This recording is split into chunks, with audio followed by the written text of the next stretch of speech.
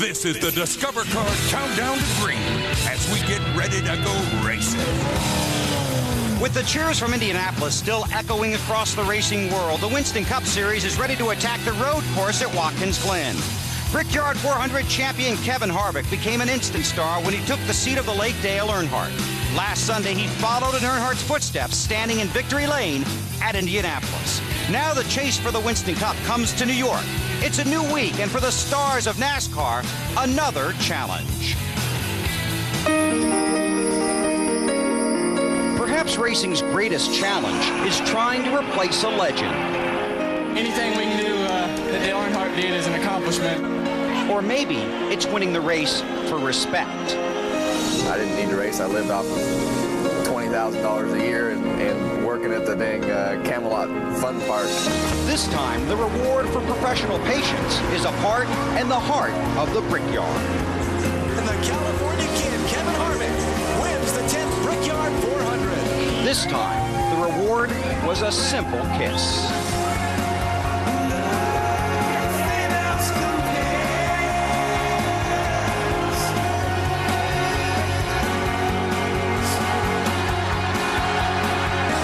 But now, it's a new road to the championship, one that reminds us of the win and the wine from California. I think Robbie's got a little problem going faster under caution than he does under green. The easiest way to say it is that trophy's still sitting on the shelf over there. Today, NASCAR comes to New York State with fresh memories of two California kids that know the way to victory lane.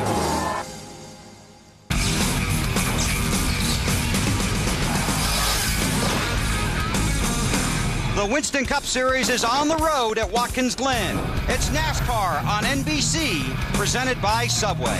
Hi, everybody. Our NBC race family welcomes you to New York. I'm Bill Weber on the wagon right alongside Pit Road. I'll tell you right off the top, we are in the hurry-up. The forecast is for a better than 70% chance of rain, possibly heavy rain, by mid-afternoon right here at the Glen. The start of this race has been pushed up to 1:33 Eastern Time. That's when it will go green. That's about 30 minutes from right now. 18 drivers broke the old track record in qualifying, led by four-time Watkins Glen winner Jeff Gordon. He's with Marty Snyder. And Bill, Jeff Gordon starts first. The last time he did that at Watkins Glen, he finished first. Jeff, is the car good enough to do that again today? It's definitely good enough. It's a great car. Friday was really awesome for us, but that was only half the battle. I mean, we definitely had to work hard to get the balance right for the race, but I think we're going to be in good shape if we can just keep it up front, and it takes a lot to do that. Going for his 8th career road course win, Dave Burns. Marty, coming up through the S's with Rusty Wallace, looking for his 3rd win here. Rusty, is it possible today? Oh, heck yeah, it's possible. We got a good car. I'm real happy with it right now. We'll get this race started, get it sorted out, and see what happens. All right, riding along here with the Fighting 427th. He starts 5th today. To Matt Yoakum. Last Sunday was Kevin Harvick's biggest win of his career at Indy. How was this week, Kevin? The week was pretty cool. Just to take in what we'd done and accomplish as a team was really neat for me personally and the whole RCR organization. So it was a lot of fun, and I got sick during the week, so I didn't get to enjoy it as much as I had, and really feel a lot better today. So looking forward to what the GM Goodwrench car can do today at Watkins Glen here. No bricks, just curves here at the Glen. He starts 11th. Bill? Everybody getting a ride, Matt. Here's a look at the NASCAR Top 10. Kenseth has the largest lead in the championship standings since the season finale of 2001. Michael Waltrip jumps up to 5th. 158 points separate 4th and 9th. Rusty back in the top 10, 25 points ahead of 11th place, Robbie Gordon. Ryan Newman had a scary moment in practice here on Friday. This frightening crash. Ryan was not injured and was very frustrated with the response time of the track safety team, and said once they did get their quote, they didn't have a clue what to do, unquote. It took 1 minute and 22 seconds for the first crew worker to reach the car. Ryan said he will be vocal about the situation because it's his butt in the car. Safety and medical teams next.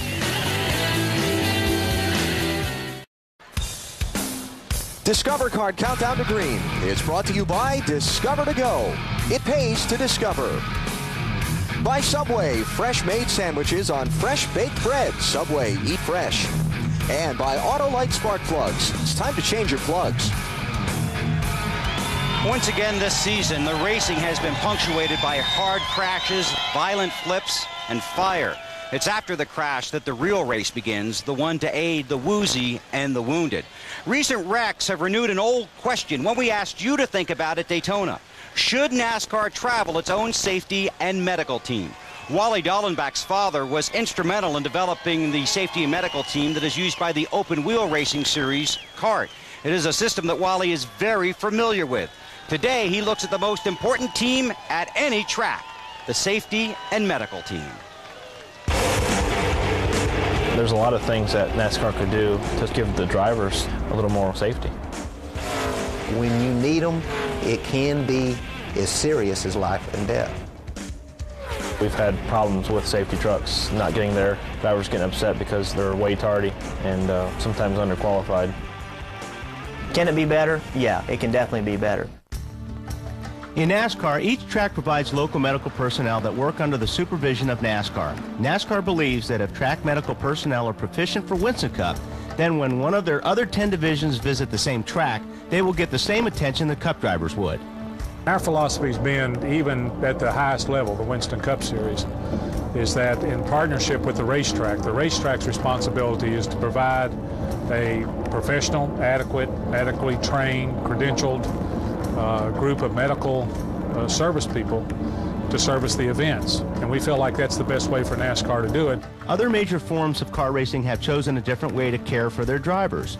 The NHRA, IRL, and CART all have safety teams that travel with their series to each racetrack. Everything is coordinated just like a football team. We practice together day in and day out. Everybody learns about the race cars and about the racing drivers, what their little particular problems may be in life, and how to deal with each one at a scene. When you see the faces that you know that they're your friends. I mean, they're part of car community. They know their business and they know exactly what they're doing. So when they come to see you at the race car, I mean, it feels a huge relief. We have a relationship with our drivers. The drivers know us by name. If you wake up in a bad situation, would you rather wake up to someone you don't know or someone who you know and you know what their responsible care level is going to be? It puts you at a relaxed level, knowing you're in the right hands. As big and tough as we're supposed to be, when we're injured, seriously injured, we still feel like little kids. And to be looking at someone that you know is a lot more comforting than looking at a bunch of strangers, when it feels like your whole world's come crashing down around you. My opinion of a safety team is that they need to travel with us. They need to know the drivers, to know the seats, to know the cars, to know the fuels, to know the racetracks, all kinds of different, variables that certain safety crews miss because they don't get to experience it.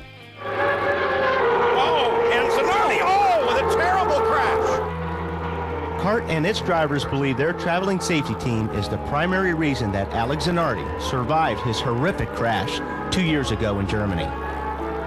What they did for my good friend Zanardi too. I mean, they saved his life on the track. I don't think he would have made it if we didn't have those guys there that were, that quick in acting. We were able to get to the scene and immediately see what was wrong, which is he had bilateral amputations. His legs were gone, and he was hemorrhaging to death. We were able to stop that hemorrhage, get IVs started, and get him off the track in a very short period of time with an injury that in a civilian population is a high mortality rate injury. Those guys saved Alex's life because he was losing so much blood at such a high rate that if it wasn't for their techniques, Alex wouldn't be with us here. The safety team that we have in NASCAR and Winston Cup Racing is light years ahead of where it was 5 or 10 years ago. It's still not quite where some of the other racing series are. But I don't want to be where we are 2 years from now.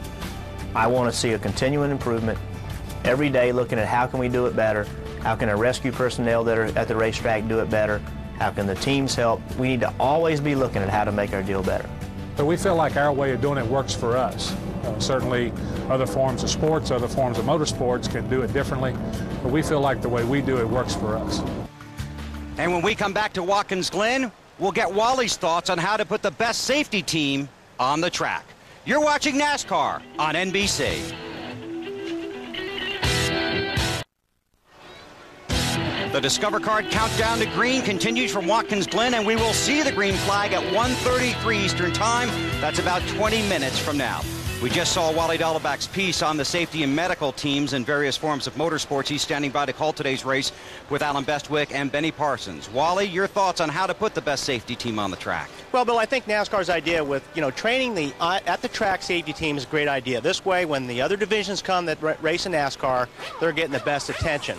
But I also think NASCAR is the best racing in the world, and I think it should have the best safety program in the world. And I think they should go ahead and add that traveling safety team. I think it would benefit everybody. Why not have the best of both worlds when you do that? Okay, Wally, thanks a lot. Enjoy the race. He has 2 second-place finishes here, by the way, but today he's racing with us. We'll continue our Discover Card countdown to green from Watkins Glen in just a moment.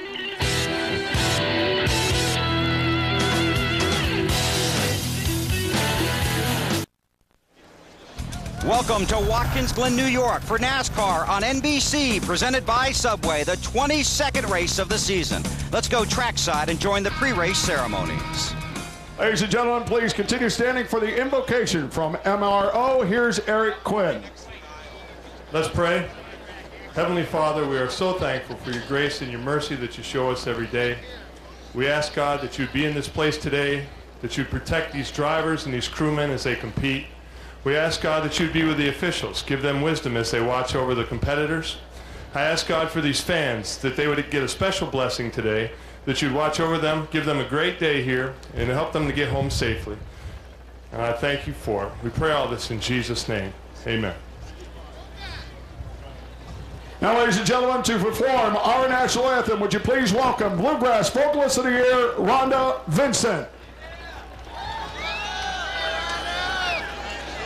Oh, say, can you see by the dawn's early light what so proudly we hailed at the twilight's last gleaming, whose broad stripes and bright stars through the perilous fight o'er the ramparts we watched were so gallantly streaming, and the rockets rattled,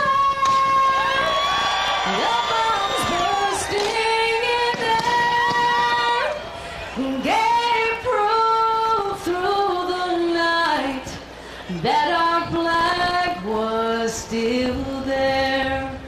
Oh, say does that star-spangled banner yet wave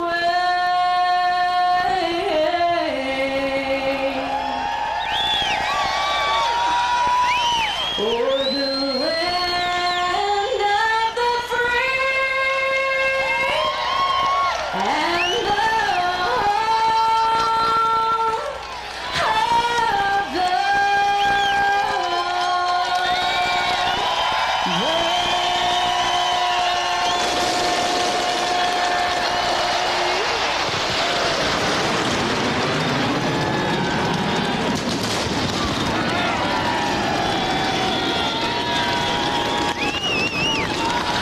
Ladies and gentlemen, how about the 174th Flyer Wing out of Sirius, New York? Our flyover looking at 16s. Now for the most famous words in racing, our Grand Marshal Tom Purvis. Tom? Gentlemen, please start your engines.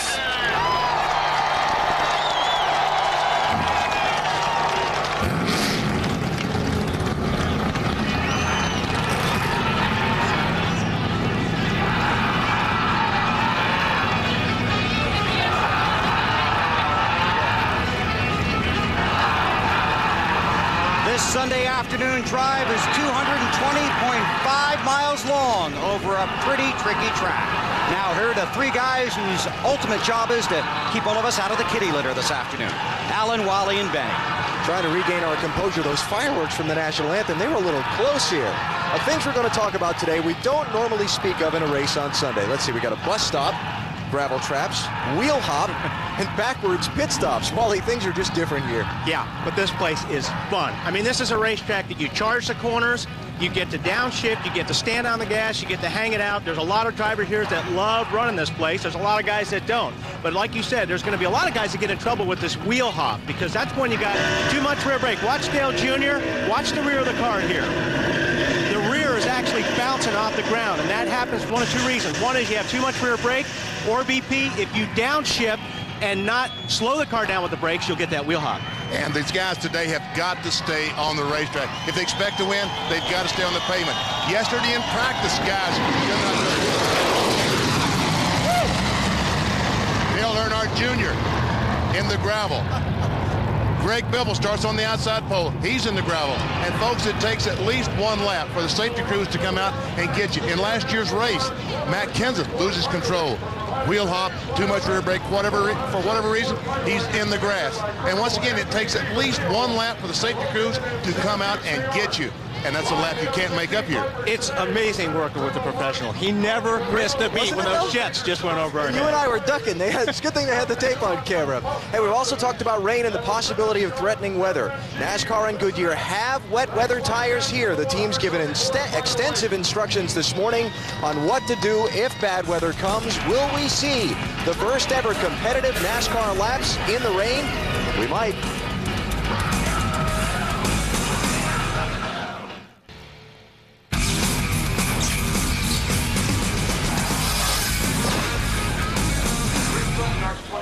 NBC Sports welcomes you to Watkins Glen, New York, as Subway presents NASCAR Winston Cup Racing. Today, some 100,000 fans are in and around the Watkins Glen Road Course to see who'll take the checkered flag first. Cars are on the track, beginning their parade and pace laps.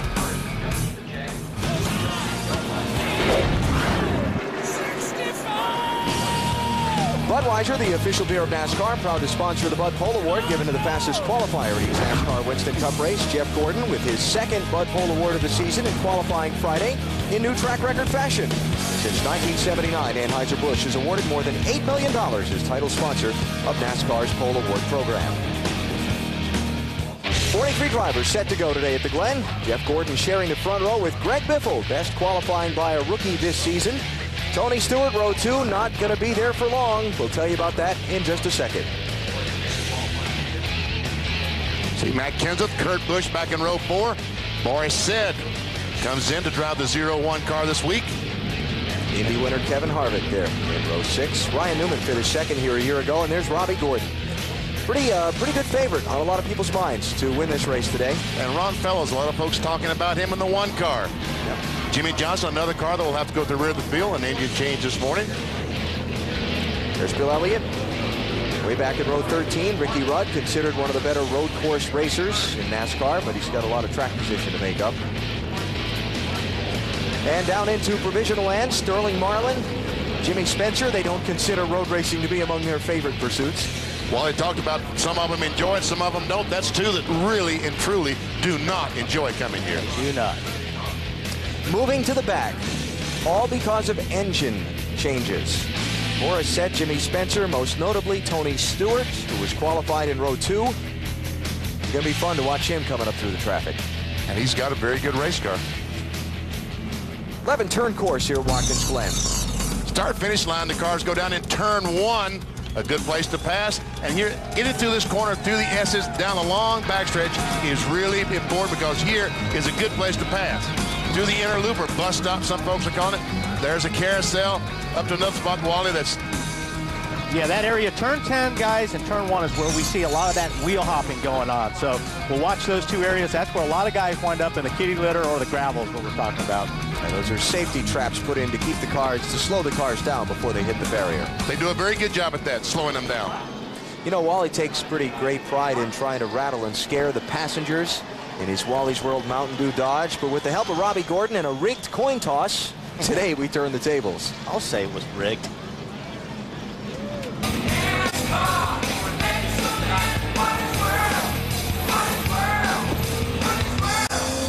I know, Robbie, but I beat you at Daytona. Yeah, but at Phoenix, I was on you, and I handled it. Back in '86, though, I beat you in Watkins Glen. Yeah, you jumped the curb and passed in the grass. Robert and I are talking about some great races we had, not at the racetrack, to and from the racetrack in rental cars. But how about you taking a ride with me in my Mountain Dew car? Last time I rode with you, it wasn't very pretty. All right, Let's look for it. We'll do the fair thing. All right. Call it in the air. Tails! Woo! Got to call it. You got to call it in the air. You got to call it in the air, not on the ground. All right, Robbie, here we go. This is, I don't know what I'm thinking doing this, but... Oh, under right. Oh, you missed that apex. Go, baby. Flat through the S's. Whoa, change direction. Oh, yeah, a little bit of a push. Now, Brave Man would have went through there flat. Let's bounce the curve, huh? Yeah, go for it. All right. You know, I think with a little bit of practice, you'd be really good at road course driving. I think we should have 2 people in every race. I do too. That was fun. Actually, that was a lot of fun. You know, I was sitting there. It was funny. The guys that prepare the car, like, you know, tell Robbie. I said, listen, you can tell Robbie whatever you want. He's going to drive the race car. Parade and pace laps take a long time here at Watkins Glen. So we'll take a break. Come back for the start in just a minute. NASCAR Winston Cup Racing from Watkins Glen, presented by Subway, is brought to you by Napa Auto Parts. Napa, get the good stuff. By Subway, fresh-made sandwiches on fresh-baked bread. Subway, eat fresh. By Ford, if you haven't looked at Ford lately, look again. And by Tropicana Pure Premium, nothing but the juice. Tropicana Pure Premium. At Watkins Glen, New York, getting set for the start of Sirius Satellite Radio at the Glen. That is the name of today's race. See the orange car on pit road, Tony Stewart. Came down the pit road on the pace laps. What was that all about? I guarantee you, one of our crack pit reporters will be informing us momentarily. Well, he had to start at the rear of the field, so... I saw one of the crew members dive inside the right window of the car, so maybe Tony's radio or some of the safety equipment wasn't exactly to his comfort, but we'll find out in a minute. By the way, it was not a strategy thing because you're not allowed to add fuel to the race car until the leader has completed 1 green flag lap on the racetrack. See, I told you it happened. Bill? Yeah, they claim he just came down pit road because he had to get to the end of the field, the tail end of the field for the engine change. So they did send a crew guy in the car, but if he did anything, they're not telling. Okay. But it is going to be fun to watch Tony Stewart come up through traffic. Let's talk about some others who's going to be fun to watch today. Marty? Alan, Robbie Gordon's team made a change this morning based off what happened here last year. They felt like they were too slow on the restart, so today they have a new gear in the car, which will help launch Robbie when the car is going slower. That'll help on restarts. It'll also help here on pit road, but it will hurt him in turn 1, where Robbie has used first gear for many years to pass people. He will not have the benefit of that today. If he can work with it, it might help to get him to victory lane. Dave Burns. Marty Borisset told me this morning that qualifying 10th would allow him the opportunity to cruise. Well, they had to change the motor this morning, and he has to start at the back of the field. He said, now I've got to drive aggressively all day long. Good thing is, Borisset is very good at that at the road course. Matt? Dave, NASCAR's lap tracker system had Tony Stewart as having one of the best overall race cars in the final practice session. Then his Achilles heel in 2003 reared up again. Engine woes. In fact, his team built a brand new engine with a slightly different engine configuration back at his shop in Huntersville, North Carolina. They put it on a plane, flew it up to Watkins Glen. It's in the race car now, and Tony says, just like his old days in USAC, he'll have to have a very fast race car and drive it all the way to the front, Bill. The 36 Winston Cup races, this is the only one where the teams pit backwards. What I mean by that is normally it's driver's side or left side to the wall. Here, it's the right-hand side to the wall. But while the guys are pitting backwards, the crew chiefs are running the race backwards. You take the number of laps you got, then how far you can go on fuel, maybe 35. Then you multiply that by 2, that gets you 2 stops at 70. You take the 70 away from 90, you got 20. And that's the lap you should probably pit on, if that's your strategy. But if there's a lot of yellow, then maybe you can stay out longer. Then you might be able to stretch it to 40. Half is 45. Of course, if another caution comes out, say about lap 54, you might stop then, see if you can stretch it to the end. It's very confusing here at Watkins Glen. You were watching Meet the Press this morning, weren't you? Tim Russert's my hero. There you go. I knew there was a flashback there somewhere. Coming to the green. And you see, as the cars are following the Dodge truck, on the right of this picture, you see Greg Biffle. Normally Jeff Gordon would be there, but the pole sitter, the fastest car, gets to choose which side he wants to start on. Going down in turn 1, he needs to be on the inside, so wisely he chose the right side of the grid. 90 laps around the 2.45-mile course today makes up the distance as the pace truck heads for pit road. We are set to the green flag here at Watkins Glen.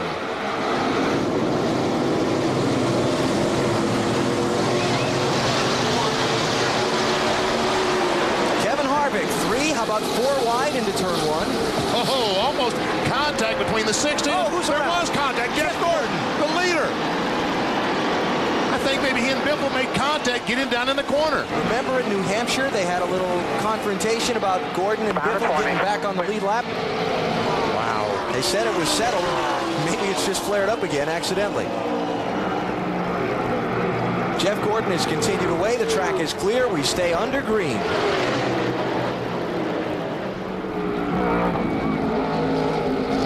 The inner loop, or the bus stop, as some people call it.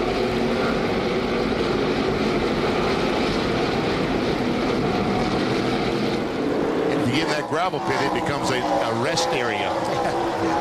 Pretty deep. Pretty deep rest area. Here's the out. Oh, Kyle Petty in trouble at the inner loop. That's on the outside of the track, so he didn't even get through the corner. And he got stuffed into the styrofoam. Big. Guys, the whole front right side, rear. He's towards. Full course caution is out as they complete lap 1. Take a look what happened down here in turn 1. Yep, Gordon definitely got booted. And it wasn't like that he was really slowed down at that point either. Getting through the corner pretty good. They got flat out on the gas to keep that thing from getting off into the gravel trap. Yeah. I'll tell you what, he did a fantastic job in keeping that car do not get stuck in the gravel. Like I said, you got to stay on the pavement, and so did Jeff Gordon. There we see. Wow. Still there outside. Watch 24 spun. Clear all around. Nice and smooth, buddy. It's just you. All right, so that was the first end of the opening lap doubleheader. Now we go to the other end of the racetrack in the inner loop. Those 4 turns that Kyle Petty did not come out of successfully. Here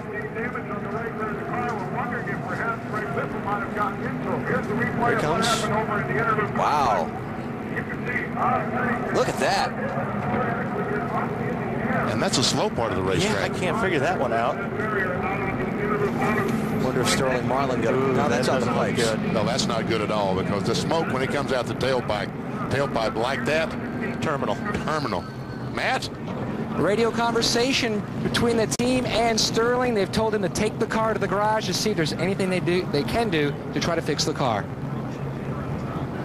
So under caution very early here at Watkins Glen. 2 different incidents on the first lap of the race, including that one involving Kyle Petty.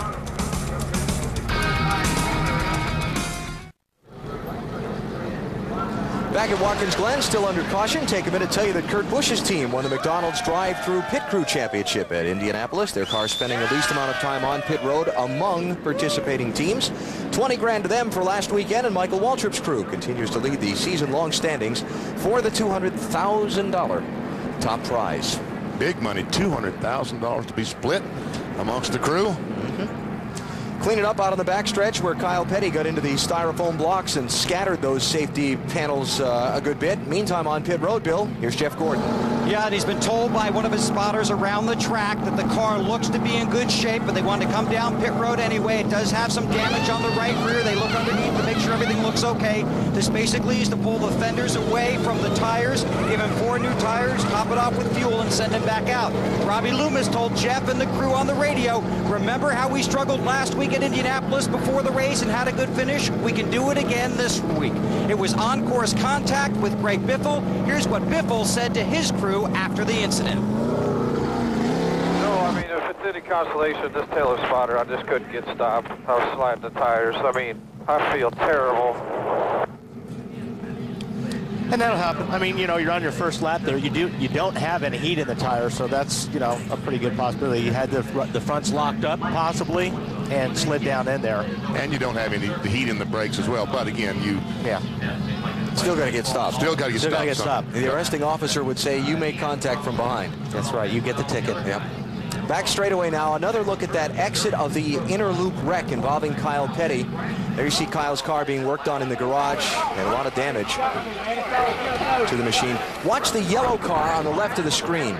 It appears that they made contact right there, BP, and it just knocked the 45 car to the left. And like you said, it's a slow part of the racetrack, but it's not that slow. Man, it looked like they just touched wheels, locked wheels, and he was not able to turn it. Marty?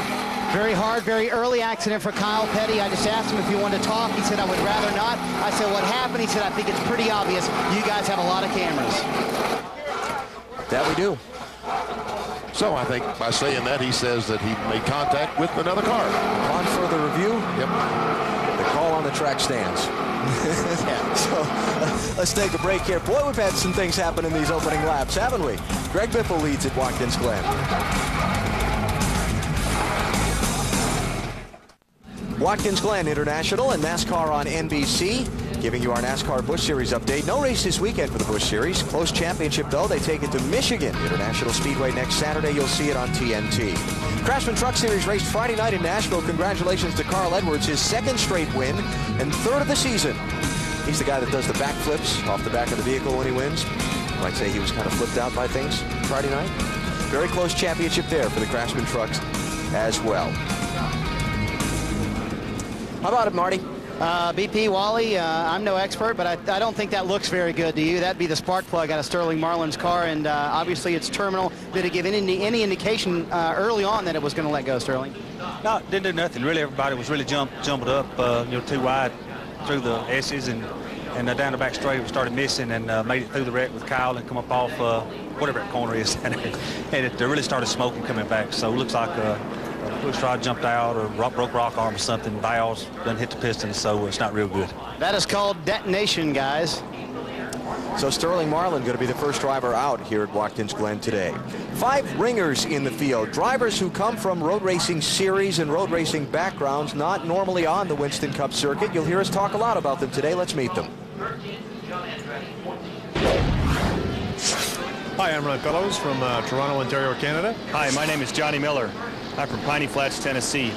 Hi, I'm Scott Pruitt. 2 IMSA championships, 2 Trans Am championship. PJ Jones. I've run in midget, sprint car, Silver Crown, Indy Lights, kart. Hi, I'm Boris Shed. I have a unique career. I race everything. And we will talk about those drivers throughout the day. Remember the end of last year's race here where Tony Stewart had that late restart? They moved the restart point way up the track. You saw the new restart line there.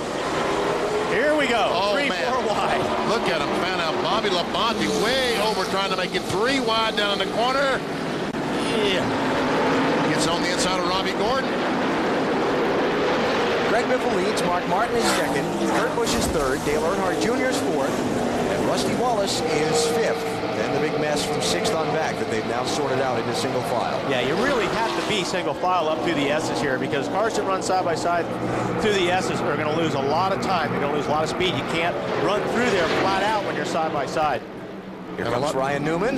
He's trying to get by in the inner loop. The bus stop. On board with Kurt Busch, our 4th place car. This is an important corner here too. You got to really carry a lot of momentum through here. Boy, Junior got a great restart. He restarted in 5th spot. Has moved up to 3rd. Just a couple of quick updates. Robbie Gordon has moved up to 8th. Jeff Gordon, after the pit stop, is back in 36th. Tony Stewart also came in, topped off his fuel under that caution. He restarted 37th. Jimmy Johnson, Jimmy Spencer, Steve Park, and Paul Menard also pitted under the caution, and they fill out the rest of the running order. Here is where one of the best spots, Dale Jr. Perfect right there on Mark Martin. Very difficult guy to pass on a road course. You really got to stand on the brakes going into turn 1 if you're going to pass cars. So you just have to drive in there about a car length deeper than the next guy. Get on the brakes, but you have to match everything up. You've got to match the gears when you downshift. You got to make sure not to hit the brake too much that you lock up the rears or the front, depending on where you're the bias. Good pass. What's going on, Bill Weber? I just wanted to update Mark Martin's situation. Off to a good start. This team came here and tested, had an excellent test. In fact, was the fastest in testing. Mark also drove Biffle's car a little bit. Greg was very good in that test as well.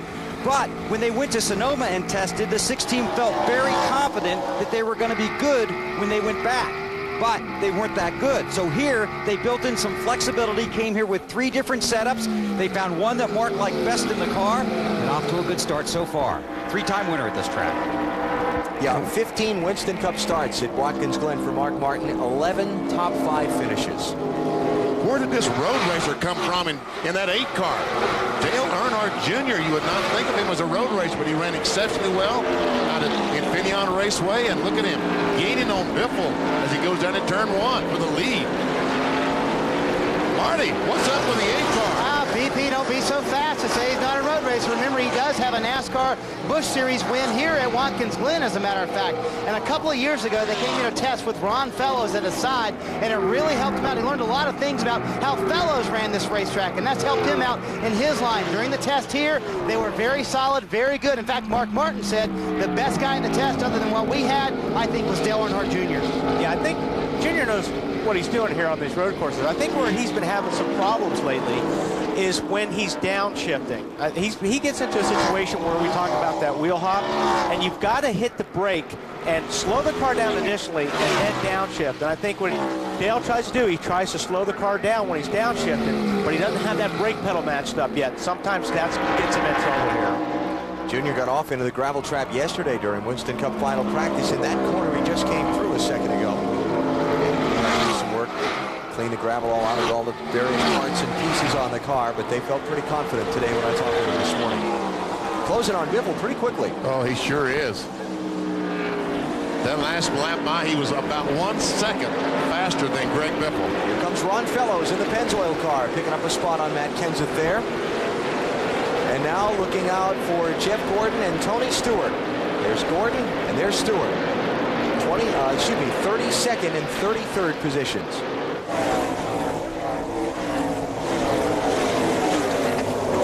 Tony Stewart, defending winner here at Watkins Glen. And this is Boris Said we ride with in the 0-1. And Boris had to feather that throttle just a little bit. He can't run there through flat, but Jeff Gordon was able to run through there on the gas more. You can see how much ground he made up. Trying to move over, get out of the rear window. Rear view mirror, Boris Said hoping he'd back off, give him the spot. Did not happen. Hey, Gordon's car looks really good right now. He's got fresher tires than these guys. Yeah, that's true, too. Stopped and made the pit stop there. Looks like Ricky Craven may be about to lose a lot of guys, a lot of positions here, as some of these guys start moving through them that have the fresher tires. Talked with Boris earlier in the weekend about coming in here as a ringer, an outsider. He said he doesn't want to interfere with the championship, but he's certainly going to give it his all to win.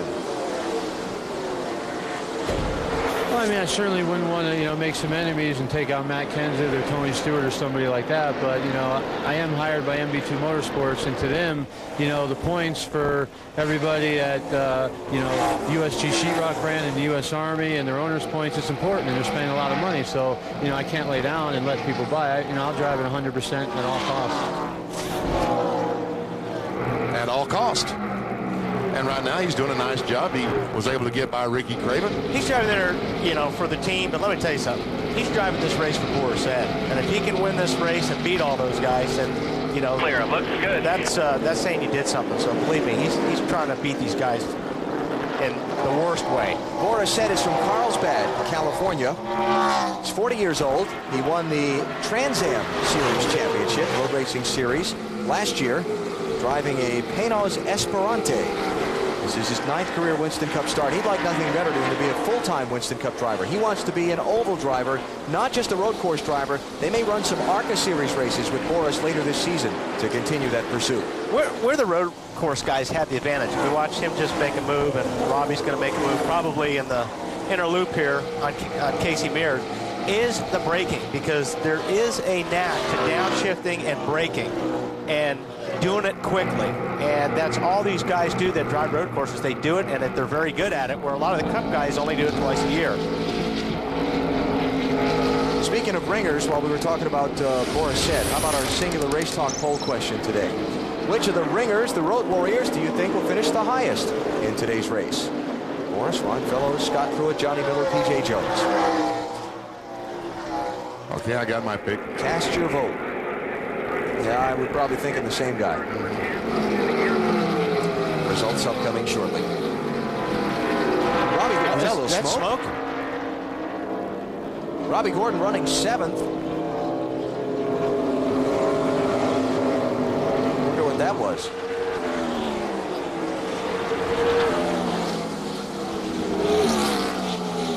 But I figure as we speak, Dave Burns is hustling to the 31 pit to ask that very question for us.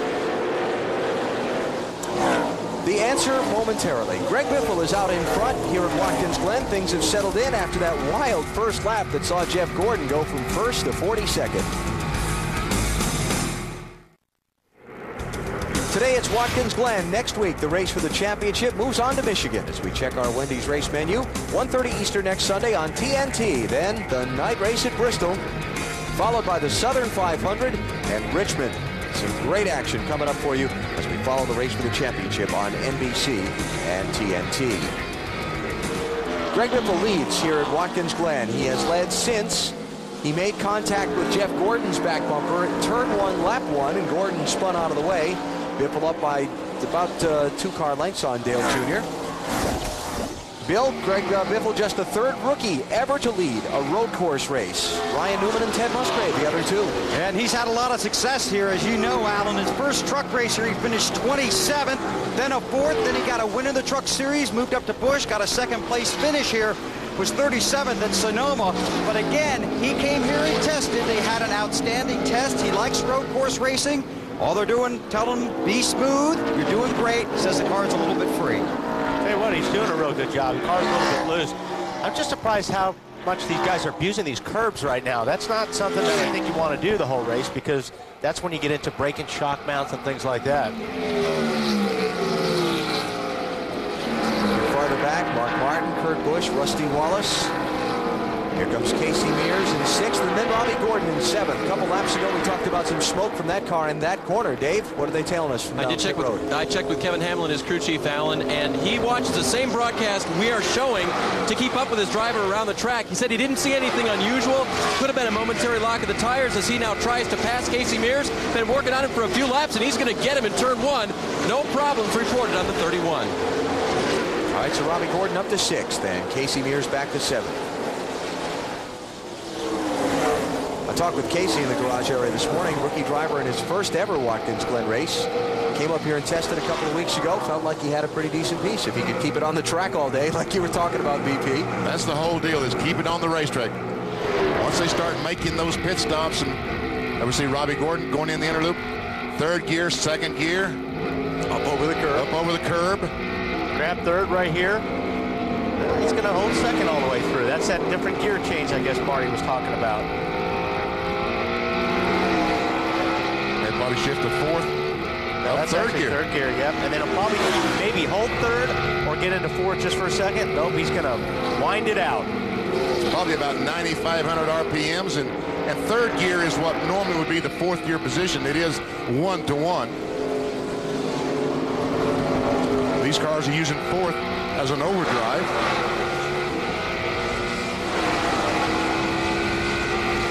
Wow, he's holding 3rd into turn 1 as well. So yeah, he's getting a lot of RPMs out of that engine. Let's see if he goes to 1st. Just 2nd gear off turn 1. Dave? Well, BP, you know the report Marty gave at the beginning of the race about that gear they're using to restart the race and how they changed it after last year. I did talk with Kevin Hamlin about that this weekend. He says they really did feel like that was an important part of their changes to the car this year. Robbie does take 2nd gear through turn number 1, but on the restarts, that 1st gear, he needs a little extra pop, and he's got it this year. Yeah, it used to be you could run through turn 1 if you had a tall enough 1st gear, but you couldn't restart very well because it was too tall, and you couldn't get out of the pit because it was too tall. So they have to make a compromise here. Robbie won the year's first race on a road course out at Sonoma, California in late June. Considered one of the better road racers, but I'll tell you, their oval track program for Robbie this season has really come around. The 31 car has 3 top 10 finishes in the last 4 races. He's 11th in the championship standings. Without question, Robbie Gordon has become a Winston Cup race driver to contend with. Yeah, he definitely has the talent. I mean, I've raced with Robbie a lot. We had some great races together. One thing about on these road courses, he understands you have to run the car really free. The car has to be loose at the start, because once you burn that fuel off, these cars get tight. You can't turn them. So he understands you really need to set the car up loose on the beginning. Rusty Wallace, 2-time Watkins Glen winner, 87 and 89. He is running in 5th position now. I walked by the car this morning and talked to Jeff Fowles on the car, and there was some concern about the brakes on Rusty's car. Yesterday he started to lose some pedal, but they worked on this morning and he's able to run very competitive speeds, so it looks to me like they have cured that brake problem.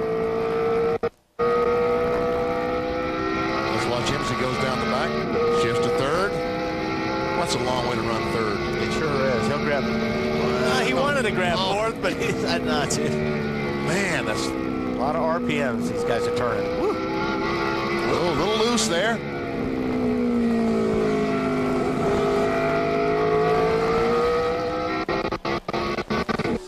Under a bridge. Yeah. Let's brace the signal up for a minute. So Rusty Wallace running in 5th position now, just ahead of Robbie Gordon. See the gap ahead of Kurt Busch there for Rusty to pick up another spot. 83 races since victory for Rusty Wallace. He says this is the craziest season he's ever seen in Winston Cup racing. Now, what about Jeff Gordon and Tony Stewart? Saw them pit on the early caution, went to the back of the pack. Where are they now? Here comes Jeff Gordon, right behind Michael Waltrip in 25th. Bill? And basically, Alan, it's almost been a car a lap for Jeff Gordon as he's moving up through the field. Very happy with the way the car is running. Says he's loose when he's by himself, but the car plays well with others, meaning when he's in traffic, it handles very well. What's going to be interesting to see is how many spots this pit crew can get Gordon back. They helped him get on the pole. Now they want to see if they can move him forward in the field. Tony Stewart also marching forward, has stopped, did get gas, so having a good run for him as well after having to start at the rear of the field because of the motor change as the 24 busts a move on the inside of Michael Waltrip coming forward. You know, one thing, what Jeff's going through, what Tony Stewart's going through, instead of being out front, they're running their cars very hard right now. They're probably using their brakes. They're abusing their brakes a whole lot more. And not only that, but they're in traffic, so the air's not cooling those brakes off. So that's going to affect them later a little bit. Should begin to see some pit stops happening shortly. We'll take a break and come back to Watkins Glen.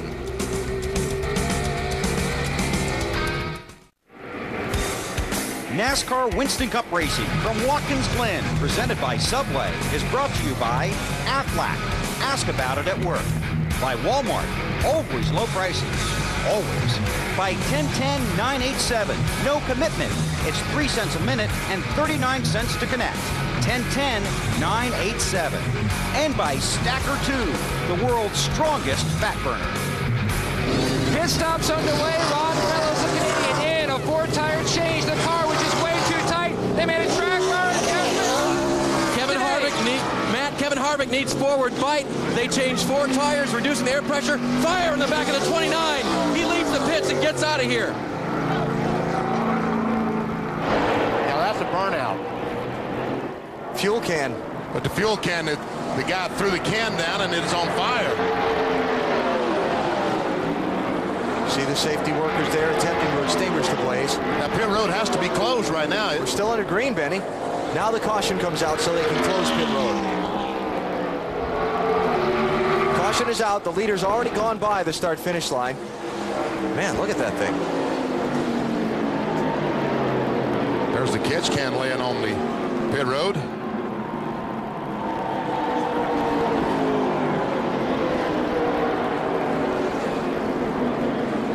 Boy. You got the headers coming out, or the pipes coming out the side where they put the gas. Look at that. He must have spilled some gas when the can disconnected from the car. Right. And my guess is that the guy putting on the lug nuts on the right rear, there was a spark. when the impact, when the socket touched the nut, there was a spark that set that fire off, I would guess. That's just a guess.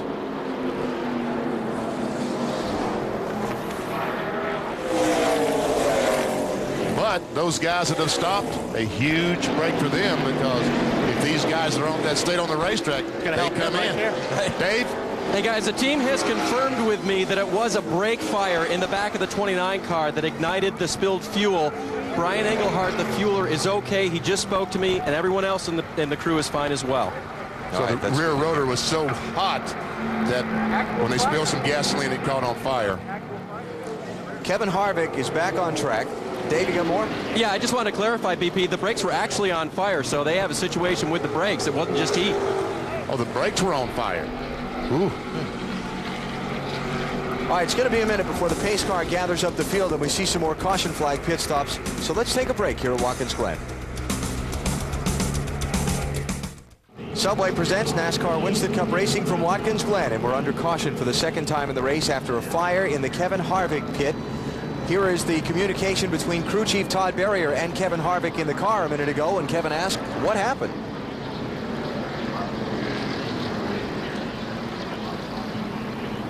So I was saying we had you had some rubber on fire when we stopped, and Brian spilled gas, and when you took off, the gas blazed up, and Dog dropped the catch can, and it blazed up. But there's no fire on the car.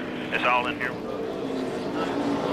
BP, if that right rear tire got all 5 lugs on there, he should get an award. He does get an award because he was doing it while flame was around him. Marty.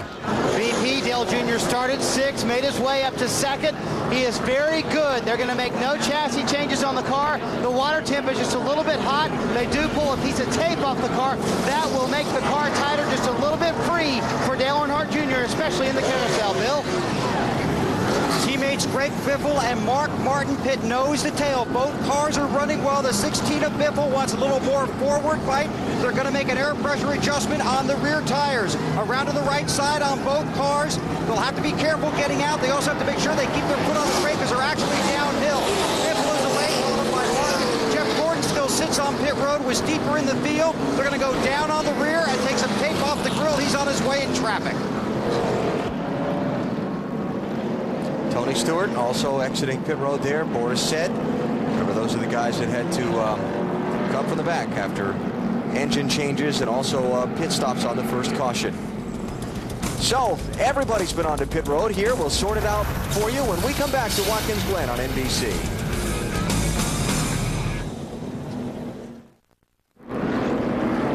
Coming to the restart at Watkins Glen, new leader Scott Pruitt did not pit under his caution flag. Green flag. Yet in this race. Second is P.J. Jones. Third is Kevin Harvick. Fourth is John Andretti. Fifth is Ron Fellows. Then Gordon and Jeff Burton. Sixth and seventh, and Michael Waltrip eighth. Whoa, man. Oh, they'll get all jammed up behind them. Yeah, P.J. Jones was down there on the inside. Harvick's got problems. That's Harvick off the gas, top of the screen. It's like the engine blew up or the transmission broke or something on the 29 car. All right, let me try and make sense of this all for you. The cars that did not pit under the caution flag were Scott Pruitt and P.J. Jones. They've not yet stopped in the race. The next 4 or 5 cars all had pitted under the green just before the caution came out, didn't stop under the yellow, gained all the track position.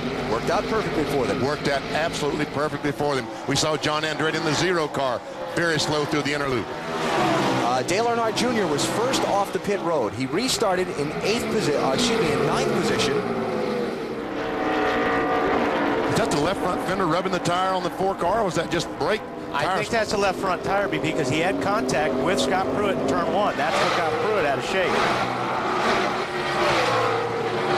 Jeff Burton bidding on him for second. Down into turn 1. Man, look at him drag that left front tire. It's rubbing the fender where he made contact with Scott Pruitt.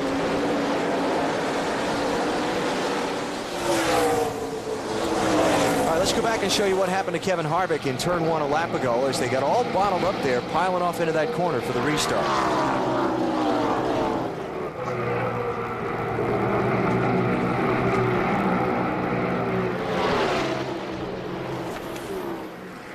Right side looks okay, Kevin. Right side. when he hit me, my hand hit the kill switch. Ah, there you go. I see. When the zero made contact with the 29, his hand hit the kill switch on the steering wheel and cut the engine off. The switch on the steering wheel, a safety device NASCAR mandated a couple of years ago after drivers are having problems with stuck throttles. It's a device they're supposed to be able to hit with their thumb if the throttle stick's going into a corner to quickly shut the engine off without having to reach up to the dashboard where the ignition switches are normally located. Junior took the spot off of Ward Burton. Looks like Michael Waltrip's going to do the same. And Greg Biffle's going to do the same thing. And Biffle's going to try to go by Mikey as well. That's going to be for 6th place. And 2nd place ahead, Jeff Burton still working on P.J. Jones. He's got him. Little damage on Ron Fellows' car, too, there in the right rear. Yeah, the one car.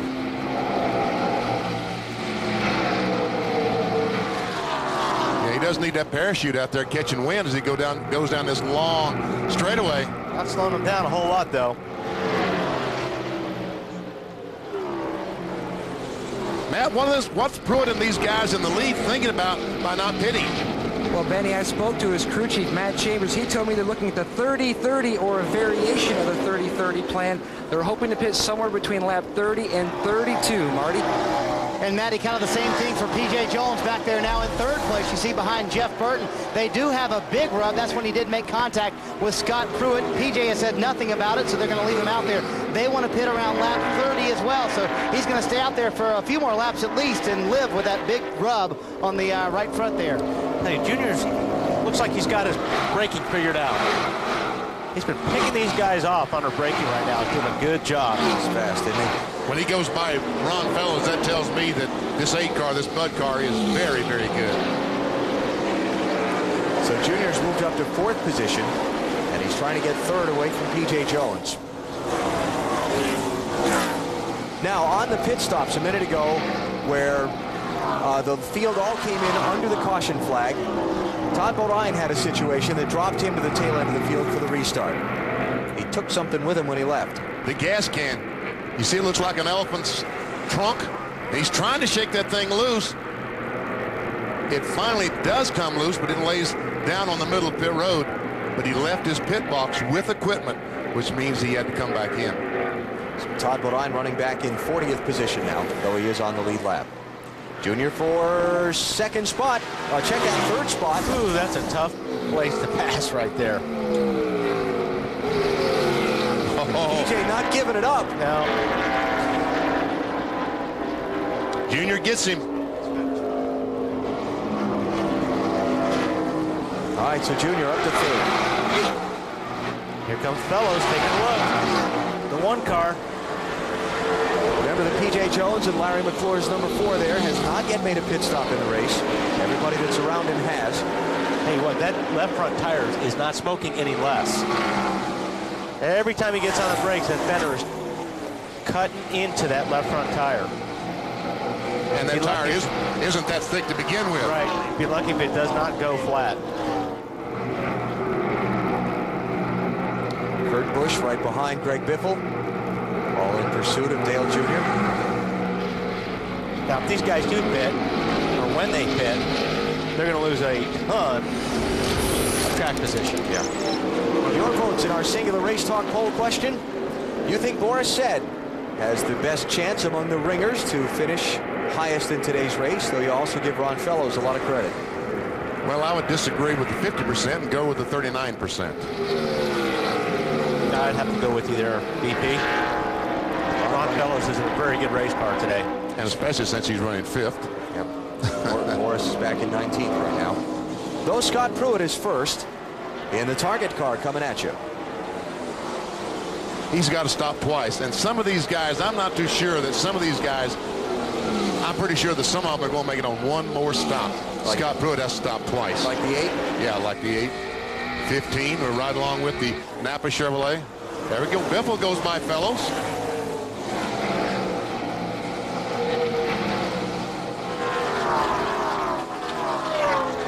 Martin running in 10th position. Where is Jeff Gordon these days? There he is. How about 18th? That's quite an improvement from 42nd, where he after he spun where he restarted. Tony Stewart right there behind him. Well, check that. How about 19th? Boris said went by Jeff last lap. Bill?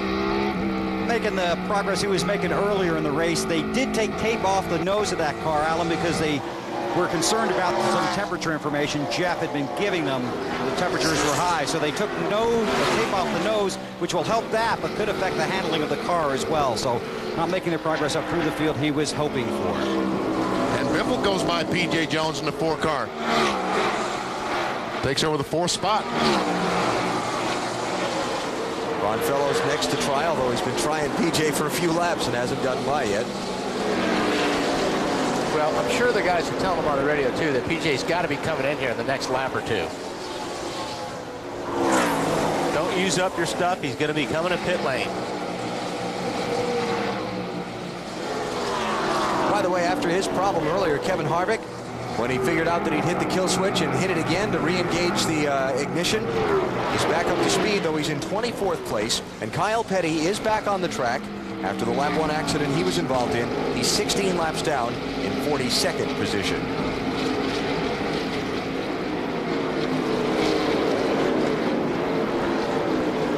So Gordon and Tony Stewart come through. There's Kevin.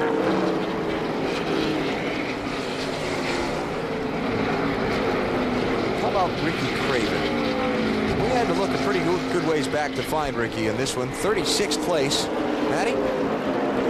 Down in the 32 pit during those round of pit stops. Very close. Now the 32 car of Craven came in. He came in at a different angle because Jimmy McMurray was already in. Catch cam man Steve Williams making a wedge and track bar adjustment. Now McMurray's service already completed. As he leaves, he pinches Steve Williams between the bumpers of the 32 and McMurray's Dodge. He was okay, though, and his wife, Melissa, he is okay. He told me to tell you. Marty. Well, Matty, the 4 finally does stop. Started 33rd today, had made their way up to 5th by staying out. They did pull the fender away from the left front. I said right front earlier. I meant left front. Car just a little bit loose. They made an air pressure adjustment in the right front and the right rear, telling PJ he's doing a very good job. Take care of the car. That pit stop didn't help any. I'll tell you one thing. It's lucky that you're not going to get lapped here when you make a pit stop, because if he had made a pit stop on a caution flag, he'd have lost about 15, 20 spots. Championship leader Matt Kenseth in the 17 cars, running in 16th place, and make it now 17th as Boris said has gone by him. And here come Jeff Gordon and Tony Stewart.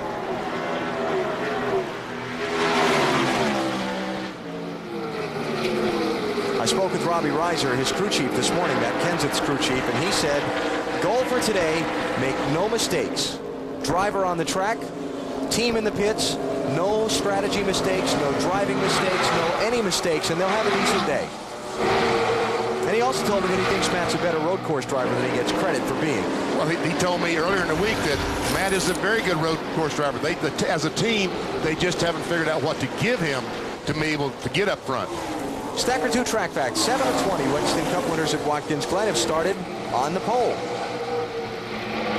That's pretty good. 33%. Jeff Gordon started on pole today, though he only led the field for the first straightaway. Man. And he got booted out of the way. How cruel is that? He's coming back. You know, our statistician, Bill Sloboda, pointed out to me a race that I had forgotten about. Remember at Sears Point a few years back when Ernie Irvin, driving that 4 car that P.J. Jones is in today, was on the pole, jumped the start, got black flagged, went all the way to the back of the field, like 3 laps into the race with the penalty, and came back and won. I remember that. You ever see the 39 car making a pit stop, so the 99 of Jeff Burton takes the lead. So Scott Pruitt on pit road here, and puts Burton into the lead, as Benny said. Earnhardt Jr. to second, Greg Biffle to third, and 35 miles an hour. The pit road speed here today is awfully slow feeling when you've been on the track at speed, Matt. Alex and Sterling Marlin's done for the day. His pit crew will service Scott Pruitt. His car free, just like it was in the final practice session. Matt Chambers is going to try to fix it with air pressures. Mikey Atwell, there's a little bit of trouble on the front. There's a crash. Off the final corner, it's Christian Fittipaldi, and the caution flag is out.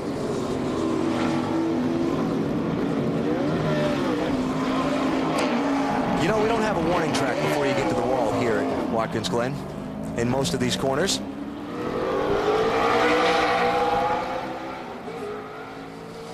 Paint job for Petty Enterprises here, commemorative of the 100th anniversary of New York Yankees baseball, but the pinstripes did not fare well in their home state today. No. He was trying to catch a long fly. He was trying to catch a long fly ball and right in the wall. That was a good break for the 4-car of P.J. Jones and Scott Pruitt. Look at the mess.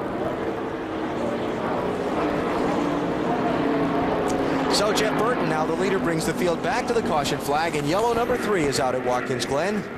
What happened to Christian? I want to say he got a little help. Steve Park trying to get under Christian in the 30 car, and yep, a little bit of a bump. You are right. And Steve Park spun out. And those big styrofoam blocks, the initial safer barrier put up here at Watkins Glen several years ago to really cushion a blow that a driver might take. That's a heavy impact. Did his job well. So under caution for the 3rd time in Sirius Satellite Radio at the Glen, you're watching NASCAR on NBC.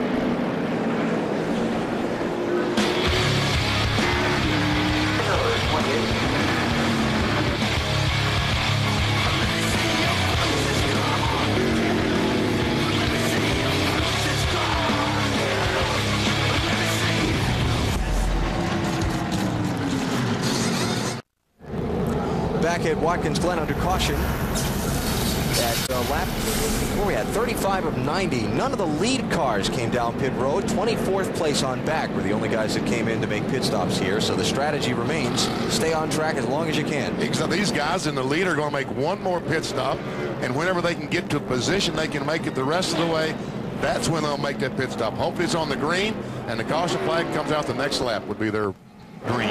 What'd you do, swallow a frog? Yes, I did. Sorry, folks. Finest allergies money can buy, right? Yes, I have them. Yeah. Appreciate you hanging in there. He talks through jets. He talks through allergies. He just talks. Just talks. Hey, congratulations. I hear you signed a 4 or 5 race deal to run some more NASCAR Busch Series races. Yep, I'm excited about it. Going to drive for John Reiser at Kansas, Atlanta, Homestead, and Phoenix, and then Daytona next year. Great. So I'm looking forward to it, yeah. Sponsor in place and all that? Sponsors in place. Can't say who it is, but you can. I've seen a rendering of the car, and it's a very clean-looking paint job. It's pretty cool. Yeah. that looks like Mr. Clean, doesn't it? That's him. Wow. How about that? Is that a clue? We're glad to see him at the racetrack. That's a clue. That's a clue. Oh, good. So we'll be seeing him more at the racetrack? Yes. Oh, very I'm nice. sending him to the booth when you guys don't behave. I'm out there. Well, we're happy for you. We look forward to seeing you out on the racetrack. Jeff Burton out on the racetrack did not pit under this caution flag, and so he retains the lead. And this is one of those races, we talked about the strategy earlier, but it's just different than you normally think. We're not going to see Burton on the pit road again. He'll probably lap 55, nor most of the other front runners. Right. As soon as they get to the point they feel like they can make it the rest of the way without stopping, that's when they'll stop. And like we talked about earlier, hopefully they'll catch it right, where they'll come in, they'll leave the pits, and the yellow will come out, and they can make up all that track position. Just like it did to get Jeff Burton up front last time. NBCSports.com, if you will log on there, you can check out previews of each Winston Cup race. BP does some writing there, as well as yours truly. Talk about who's streaking and struggling and different topics of interest in the sport. NBCSports.com. Well, we'll see the lights are out on top the pace truck, which means when the cars get back to the start-finish line, we'll see the green flag. Next weekend, the race for the championship moves on to the Michigan International Speedway, and it also moves on to TNT. Next Sunday, live coverage. High bank, high speed, 2-mile track, 1:30 Eastern, beginning of our broadcast next weekend with Discover Card Countdown to Green. You know, this is a stretch that I really like about the championship because it shows the versatility it takes among driver and team to win the title. You got Indianapolis last week, big, flat, fast 2.5 miles. Watkins Glen Road Course, 2-mile high bank track next week, the Bristol Short Track, Darlington. And you got to be good at all of them. And then you go to Richmond, so yeah, the next 5 or 6 weeks going to be very, and it continues on until the end of the season. All right, here we go. Hayes trucks off, 4 wide. They're pretty strung out there that time on the restart. Yeah. Ron Fellows peaking. by on the outside of Fellows. Not where you want to be. No, didn't work just right. Excuse me, that's my racetrack you're trying to take. Really need to be on the inside when you get to turn 2. Do not want to be on the outside. 3 different drivers have led today. Jeff Gordon led the field to the green flag, but got bumped off track in turn 1, lap 1. Greg Biffle, starting second, took over and led the first 23 laps. And Scott Pruitt went by when the other front runners pitted. Now Jeff Burton out in front once Scott Pruitt went to pit road. Burton's hold on the lead, a little bit tenuous right now. Dale Jr. with a lot of pressure. It's Robbie Gordon back in traffic.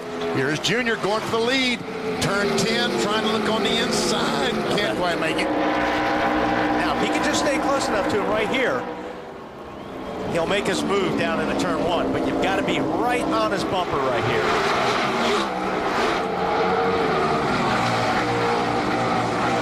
Sharply downhill into turn 1. Not quite close enough to be able to, because you really need to go in 1 car length deeper in order to get beside him for turn 1 to be your corner. He just wasn't close enough that time. Talk about wheel hop, Wally, and that is that corner, one of the best places that you can fall victim to wheel hop. After it's happened to Junior a couple of times in the past here, including earlier this weekend, how nervous is he about making that stab on Jeff Burton? No, he's thinking about it, because just when you think you have it figured out, it happens. And the only way you can really get out of a wheel hop is once that rear is hopping off the racetrack and it's bouncing, you've got to get back in the gas to free those tires up. And that's a difficult thing to do when you're screaming down into the corner trying to slow the car down. When you're already 1 car length too deep in the corner, it's hard to get back on the throttle. Tell you, Jeff Burton's no slouch here at Watkins Glen. His last 3 finishes here: 3rd in 2000, 2nd in 2001, 7th in 2002. Matt, Jeff Burton getting it done today as well. He sure is, battling a tight race car earlier back on lap 19. They made an air pressure adjustment. That helped the car on the get-go, but it is slowly starting to go back to the tight side, Marty. And for Dale Earnhardt Jr., Matt, he's having a pretty good run. He also talked about the last adjustment they made. He came on the radio and said, I'm not sure if that helped us out or if it hurt us. I'm not quite sure how that affected our race car, but we only have 1 more stop, guys. We've got to get it right on that last stop, because right now, I'm not sure we're good enough to win. Bill? Greg Biffle wanted a little more forward fight. His crew chief Randy Goss said they gave it to him. The car's a little bit better, so they're hoping that his march to the front of the field continues. Right now, Biffle in the 16 car losing a little space to the 8 car of Dale Earnhardt Jr. And he is abusing those curves. Greg Biffle talked with him earlier in the weekend about rumors of changes within his team. Been a lot of rumors going around about some crew members maybe swapping around back and forth within Roush Racing. He told us what was going on there. Well, you know, we haven't been running as good as we want to, and you know, we're talking about, you know, bringing more strength to the team, or you know, changing some guys around that go on the road, that don't go on the road or something. We're just trying to get the right combination. You know, it's team effort, and we're trying to get the team to gel together properly and bring the most strength we have to the track. And you know, we're doing whatever we can do to make our team run in the top 10 every week. Well, that's what you got to do these days. I mean, because everybody wants answers now. Everybody's looking for results right away. So if things aren't happening for you, you need to make changes. See Michael Waltrip and Rusty Wallace there racing for a spot. That'll be 6th and 7th places. And Mark Martin coming up behind them in 8th. Michael started back in 34th. You know, Michael's in the same boat that Jeff Burton was. The pit stop / caution flag sequence worked out perfectly for them. Michael stopped under the green along with Jeff Burton at lap 19. Then the caution came out at lap 22 before all the other guys had stopped. So they inherited the lead. They came in and pitted, then came out behind Michael and Jeff Burton on the racetrack, and that's what got him his track position from way back where he started in 34th. As for Rusty, he started 5th. He's running 7th. Hanging in. Hanging in. He's one of the guys that stopped on the caution flag. Dale Earnhardt Jr., Biffle, Rusty, Mark Martin. Watch Rusty as he goes down the corner, tries to close in on Michael Waltrip. And here's another area of BP where you really want your car good, because if you can get up through the S's and you can run through there almost flat, and you can get on the back bumper, you can gain just a little bit, but you really need to close up on the car. You're going to get him in front of you, and then you can set him up to make the out-braking pass here in the next corner, which is the end of the loop. Kurt Busch trying to take a look on the one car. Ron Fellows is battle for the 4th position. Fellows still dragging around that piece of fender from the right rear of his car when he got some damage earlier. Going to take a break here. As always, if anything happens during the commercial, we'll break out, come back, and show it to you live. Plus, through the field when we come back to Watkins Glen. 20th NASCAR Winston Cup race here at Watkins Glen, and up in the front, a new leader. The 8 and the 99 battling, and now trouble elsewhere on the track. Alan. As Junior comes back, Tony Raines has trouble. Junior takes the full course caution at the start-finish line, the 4th one of the race, while the 74 of Tony Raines is going to limp back around and head for the garage. He was running 35th at the time. And Tony's going back to the garage area with a very, I think he's hot. I would say he's hot. Yes, he's hot, because something caused this, and he probably had some help in making contact with the retaining wall. All right, here is the pass for the lead, with Junior squeezing by Jeff Burton just seconds before we came back. Comes off the carousel, gets him a good run to turn 10, gets on the inside and just simply outbrakes him and doesn't wheel up, just does it perfectly. Goes on in the front. And the crash, Tony Raines, 74 car. Ooh, he and Terry Labonte hooked. Look at that. Ouch.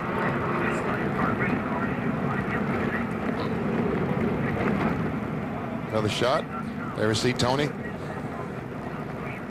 Not often you see him crash on the straightaway. I was just going to say that. What we have here is a miscommunication. One was going right, the other was going left, and you know, in the same spot. We got us a little pattern going here. Every time we start to go through the field, somebody crashes. Not a good pattern. No. What's up with that? I know it. How about that, Bill? I mean, if you don't want us on the air, just don't open the mics, but come on. You may get a chance to be on the air with some pit stops here in just a second. How's that? I'll be surprised. Yeah. I don't think so. Maybe a handful of them. Bill, you know, we might be at a point right now that you can make a pit stop and make it the rest of the way. If that happens, I want to be in inspection. To see how big the fuel tank is? Just to see how they did it, you might say. Well, you know, it depends how many caution flag laps we get. It kind of brings up a good point. At the end of last year's race, 10 of the final 25 laps were run under caution. And if you have a situation like that, who was it? Jeff Green last year ran final 40 some laps. If you're running in the 20s and you have a 20th place car, I'd be hitting pit lane to do that. Big Exactly. I mean, why not? And you feel like you might be able to make it within a lap or two of 4 or 5 laps of the end. I'd be stopping. Gamble. I don't think anybody's within 4 or 5 laps. Okay. Yeah. And they were down at this, and they were all talking. The earliest was lap 54, and that was a push. So a lot of it was 56. Okay. Okay. Well, we'll watch when they come back around to the opening of pit road and see what happens. Meantime, how about the leader, Marty? He's going to stay out, but keep an eye on his teammate, Michael Waltrip, the 15 car. They're talking about coming down. They were going to come down at lap 50 no matter what. And, you know, Slugger Labby may just roll the dice here and try it. That I agree with Bill. I'd like to be in inspection after the race if he does make it all the way on fuel from here. Well, if he comes in, he'll be coming in at halfway. Yeah. I'm just thinking, you know, how much debris there is on the back. I don't think he'd come in, he'd wait another lap. I was hoping you were going to do some math there. I'm not going to ever do that. But if he was going to come in and fuel when they take the green. Or, you know, right before they take the green. So, yeah, come in now, top it off, come back again, top it off. Yeah, we'll see. All right, here they come to the opening of pit road. As advertised, Junior stays out. Let's see if anybody makes the left turn below that yellow line. Michael's thinking. He's thinking about it. He's thinking about it. What are we going to do? Guys, come on. Too late. No. Some of these guys back here got to come in. Wow. Survey says no. Weber, you win. Dale Earnhardt Jr. leads at Watkins Glen.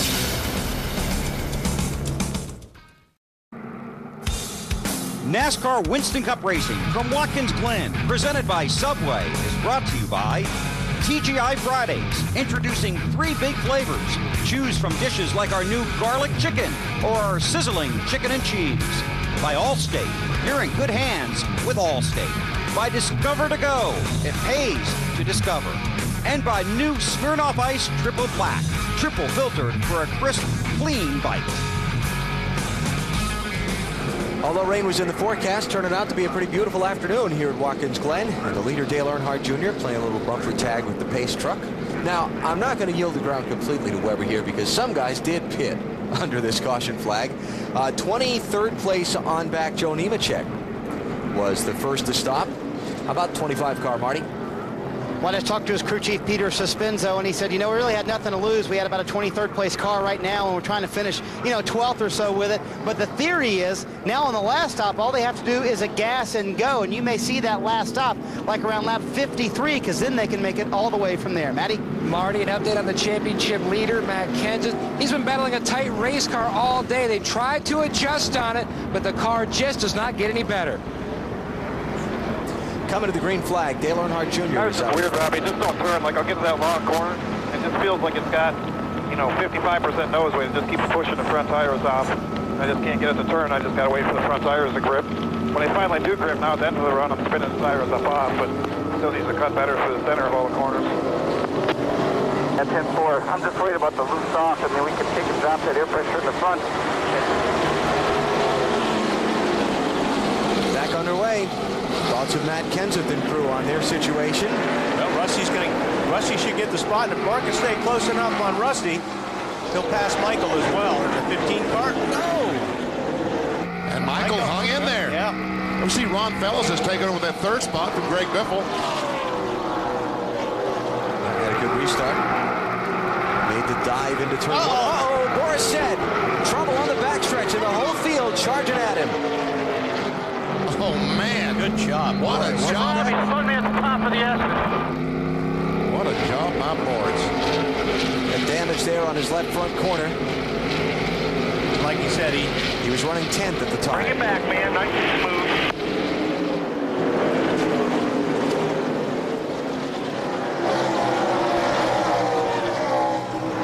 And we stay under the green flag.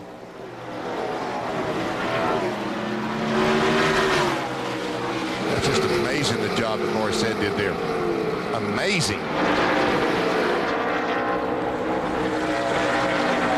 Morris got to get down. There you go. Get on the right side there. Fender, 2, left front fender. So Boris coming to pit road and monitoring NASCAR's race control channel. There's some discussion about debris. And a caution flag would be much needed by Boris here to let him catch up to the pack if it were to come out. But so far, no yellow. 35-mile-an-hour pit road speed coming to Dave. Seems like you're crawling, Alan. They said 2 left side tires only. Don't want to take the time to put on 4. Try to pull away that damage on the left side if they can. So they'll just do the 2-tire stop now, pack the fuel cell full of fuel. This should not be within their window, guys. Yeah, there's a lot of damage there.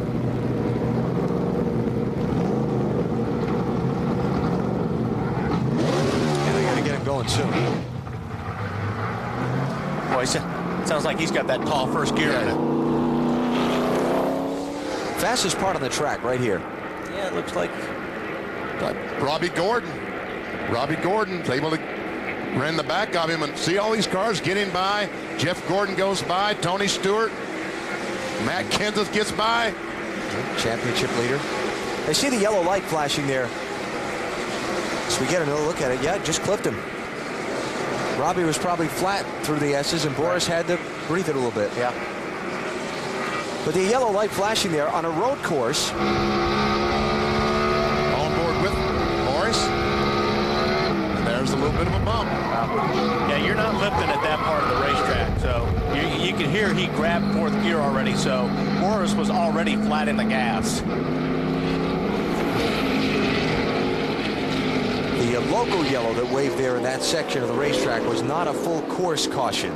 Drivers just warned that there was a situation on the track, and as soon as the car cleared the scene, they pulled that yellow flag in, and we stay under green. Estrada Jr. leading his first laps on a road course in his NASCAR Winston Cup career. 39 of the 43 starters on the lead lap, 42 of the 43 starters. Harvick taking a look at Jimmy Johnson. He's got the spot. That's back in the 16th position. Remember, Kevin Harvick had the pit fire on his car on a green flag stop back at lap number 20. 2 more laps, buddy. Keep holding on to it. Chad Knaus telling Jimmy Johnson just in a few laps, you're going to come in, we're going to make some adjustments, we're going to put some fuel and tires on this thing, and you're good to go for the rest of the day. 48, one of the drivers who had to drop to the tail end of the field on the pace laps because they changed engines during the race weekend. You saw the progress that he's made up through the pack.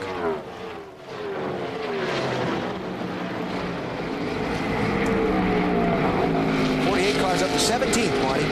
Moving his way up through the field pretty good. Chad Knaus was kind of frustrated. I talked to him a moment ago. I said, you know, when are you going to pit? He said, I don't know. If we keep falling back from the leaders like this, then we're going to have to pit later than we thought we would be able to. But he would like to pit like around lap 52 or 53. You're going to see some of these guys up front pit as early as lap 50 and try to make it the rest of the way on fuel. These Hendrick cars just can't go that far on fuel mileage. They're going to look about that lap 52, 53 for the 48 car, Jimmy Johnson. Casey Mears looking under Tony Stewart. That's to try and get a spot back that Tony just took from him. So Tony up to 13th, Casey back to 14th. Here comes Matt Kenseth, your championship leader. He's trying to get position on Casey. He's there. Oh! Did they make contact? Almost, if not. Kevin Harvick trying to take advantage. And does. Oh, yeah, and Kenseth has left front damage. Yep. Contact between the 17 and 41. Wow, that's smoking a lot. He's going to have to come in and get that changed. But you know what? I'll tell you what. If he can make that last another lap or so just to get into his fuel window. It might not be a bad deal because then he can go the rest of the way without stopping again. But if it comes apart and tears the left front corner off the car, then it's not worth a gamble, not worth taking, you know? Or it blows the front tire and he hits the wall someplace. Matt, what are they saying? Benny, they're talking about pitting. He doesn't think they can make it 2 or 3 more laps to their window. Robbie Reiser told them to come to pit road. Yeah, I was going to say, I don't think they can make it either. That tire's rubbing really, really bad on that fender right now. And and here he comes to pit road. So this is with 40 laps to go in the race. And if they can't make the distance on fuel, that's going to be tough on the 17 car. Also, Casey Mears is in just in front of him. And the championship leader's in, Matt. And Robbie Reiser's boys going to work. He was tight and loose. They're going to adjust the car with air pressure. As they come around to the left side, you can see one of the crew members blowing out that brake dust so that the changer can see the lugs a little easier. Stop looking good so far. He's gone. Now, Matt, you know, we talked about backwards pit stops here today, so they were coming around to the right side. But we understand your confusion because everything's the opposite here at the Glen. Right, Matty? I kind of have your math going on. Yeah. Well, when you're running down to the pit. Yeah, that's 2 weeks in a row we caught you running. Proud of you. Just working hard, Alan. Dale Jr. Oh, got a car off. Rusty Wallace in the gravel trap. And in the mud. Oh, look at that. Is he stuck? He's going to be stuck. Yeah, he's stuck. He can't get out of there. We're off in 10, Billy, but I don't think he hit him. I'm in the bottom. That's at the inner loop. No caution yet. Lost the brakes going in and went vacuum cleaner. Vacuum cleaner. And the caution flag's out. And again, they look at everybody coming onto pit road. They were on pit road before the caution flag, before the pit road was closed. If they can make it on fuel, what a brilliant move that was on all these crew chiefs' parts. Robbie Gordon's in. Ward Burton, Dale Jarrett. Dave? The 29 car of Kevin Harvick is in. They're going to change 4 tires on his car. The rears were sliding. Robbie Gordon right behind him, his teammate. They're going to change 4 as well. Gordon off first. They may have just changed 2 guys. I couldn't see it.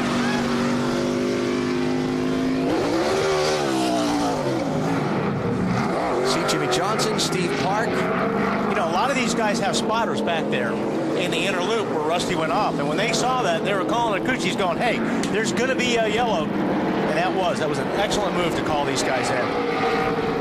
NASCAR checking the photo finish camera that they use on the caution flags to make sure that these cars were all past the caution flag on pit road before the yellow came out, and the word that came back is yes, they were. Those stops are all legal. Beautiful call. Absolutely. Great call. And for those spotters back there being on their toes on that deal. All right, what happened to Rusty Wallace? Well, I was a little premature in saying they fixed their brake problem. You heard him say he gets down to turn 10 and just doesn't have any brakes. And you see all the mud. We've just had an enormous amount of rain here at Watkins Glen over the weekend. In fact, they had a lot of trouble trying to get some of the fans into the parking lots today. They've had so much water on the property. Go on board with Rusty Wallace and listen as he goes down to turn 10. See what it sounds like when you get in the corner with no brakes. Now he wheel hopped. Sounds like he was wheel hopping. Absolutely, he wheel hopped, and that's exactly what we were talking about earlier. One of those corners where you get into the wheel hop. When you hear all that, we're off at 10, Billy, but I don't think he hit it. When you hear all that bouncing around, you could hear the rear of the car bouncing. That was the wheel hop. And went vacuum cleaner. Man, how frustrating is that? Okay, so waiting for the field to close up behind the pace truck now. And then pit road to be opened. Just before Rusty had his problem and the caution came out, the leader Dale Earnhardt Jr. had a little squirrely moment. Then at turn 1, wow. Almost got off in the grass. Looked fun. I think that's what he's trying to do, just bring a little excitement to his life. I think he was having fun there. Didn't get a good look at what that was. No.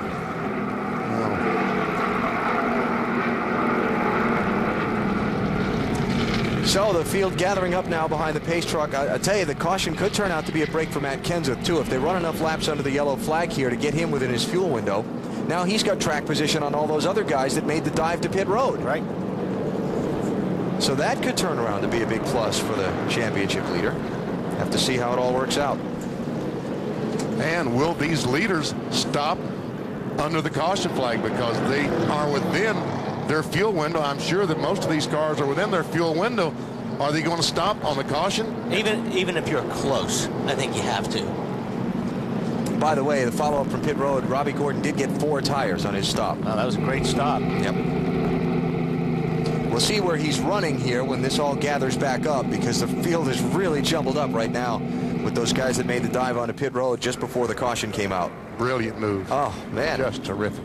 You know, Michael Waltrip and Ken Schrader and some of the guys like to kid around. The way you plan your strategy here is you figure out when the caution's going to come out and you stop just before it.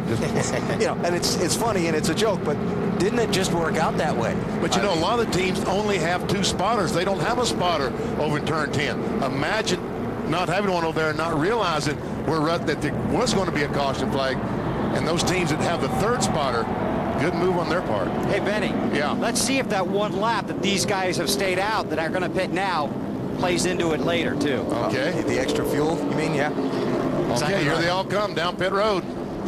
Stop's going to come with 37 laps to go. Is that Bobby Labonte hung a right and stayed out? Or left, in this case. There I am getting caught on the backwards thing. Rather right. You see Biffle, where he's going to come all the way down to the end of pit road. Jeff Burton in the 99 car. Marty? Well, as team said, we have good news and bad news. The good news is we can go all the way on fuel. The bad news is there's 6 teams that out-snookered us. 4 tires, a pound out of both rears for Dale Earnhardt Jr. to need more forward bite. Matt? And they're already going to work on Jeff Burton's right side. They made an air pressure adjustment in the left front. The car was tight, but it was also loose. A little low on the right rear. Junior's going to beat him. The 16 of Biffle is loose, slight air pressure adjustment. He said, oh no, when he heard how many cars had stopped. A lot of traffic down here. They are empty at best on fuel. Dave. 97 of Kurt Busch gave up 5th place, came and took on 4 tires, had to wait just a little bit to pack the fuel cell full of fuel, got off pit road cleanly. Now the 18 car, Bobby Labonte, you said stayed out. That is correct. They knew they couldn't make it here from here on fuel anyway. Their target lap is about lap 56. They were 3 short of that. Alan? So Well, that's going to be very costly for Bobby once he has to come in. How about the race off pit road? And we really had a mix-up as we see the 8 car winning their battle off pit road. But then they all have to start stopping because the field hasn't gone by yet. The paddle man down at the end of pit road has a paddle up, and I thought all these cars were going to run into each other. So under caution, just past halfway here at Watkins Glen, and a big twist in the picture of this one.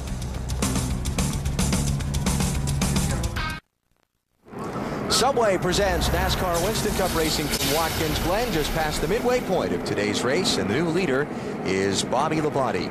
Want to go back and just show you how things worked out that guys like Robbie Gordon got onto pit road, but Dale Jr. didn't when Rusty Wallace crashed. Because they're in front of Rusty Wallace. There we see Jr., Jeff Burton, Ron Fellows, Greg Biffle, Kurt Busch. Now they're in the next to last corner of the track. There's Rusty going off behind them. So Junior's almost by the pit entrance already here. And they didn't throw the yellow out for And they didn't throw the yellow. Right. But all these cars behind, like Robbie Gordon, as we see coming off turn 10 right now, see the wreck happening. They see the wreck, and they know there's going to be a caution flag. Exactly. So that was just they have right time, place and the right time. They have time to hang the right onto pit road and get there before the caution's out. Watch Jeff Gordon when he comes in the pits. He makes a corner. See all that, the black dust is flying? That is brake dust. Brakes at this racetrack are incredible how much you use them. Talking to some of the engineers, 1,200 degrees heat on the front, 1,100 degrees in the back. So let's go inside our Home Depot virtual garage and show you how they keep these brakes cooled off to the point they can continue. All these hoses coming from the front bumper go back to the rotor and the caliper and the brake system. And when these drivers apply the brakes, it gets hotter and hotter and hotter. And I'm talking about, as I said a moment ago, 1,200 degrees. When the air comes in through the hoses, cools off the rotors, makes them livable. Yeah, livable is the, it doesn't really cool them, it helps. It helps. Actually, these yellows help more than anything. Cool these guys' brakes off. Oh, I see Jeff Gordon right behind Greg Biffle. Yeah, that should be interesting when they head to turn 1 on the restart. If I was Greg, when I go down the front straightaway, I just move over and say, go ahead. Wave, yeah. Bill? That'll be very interesting to watch, and you brought up the incident earlier this year, Alan, so we will be keeping an eye on that. But just so you know, Jeff Gordon is probably 2 green flag laps short of being able to make it on fuel.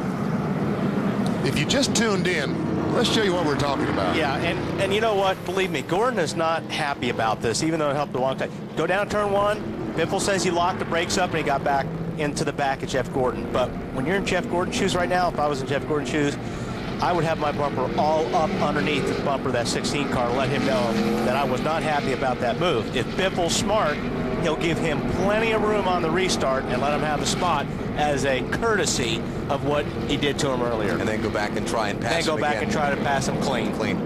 If you're just joining us, that was turn 1, lap 1. Jeff Gordon and Greg Biffle shared the front row for the race, and it didn't work out for Jeff. Now, resetting the strategy for you. 6 cars did not pit under this caution.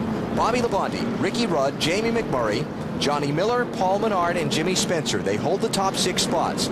You see the orange and black 31 car of Robbie Gordon. We saw him as first off pit road of the guys that made the dive in just before the caution came out. He is 7th in line, followed by Kevin Harvick, Casey Mears, and Jimmy Johnson. There were 12 guys in that group that made the dive there. Dale Jr., first off pit road of the guys that stopped under caution. He's in 20th place. And let me tell you something. Robbie is in a very, very good position because he is going to go. And Earnhardt's in a very difficult position because he's got a lot of cars to pass. If this race goes green the whole way, Dale Jr. is not going to catch that 31 car. And by the way, Matt Kenseth, the championship leader, we saw the green flag pit stop for him. He's in 14th right now. So if he's got fuel to make the finish, that's all worked out in his favor. Green flag.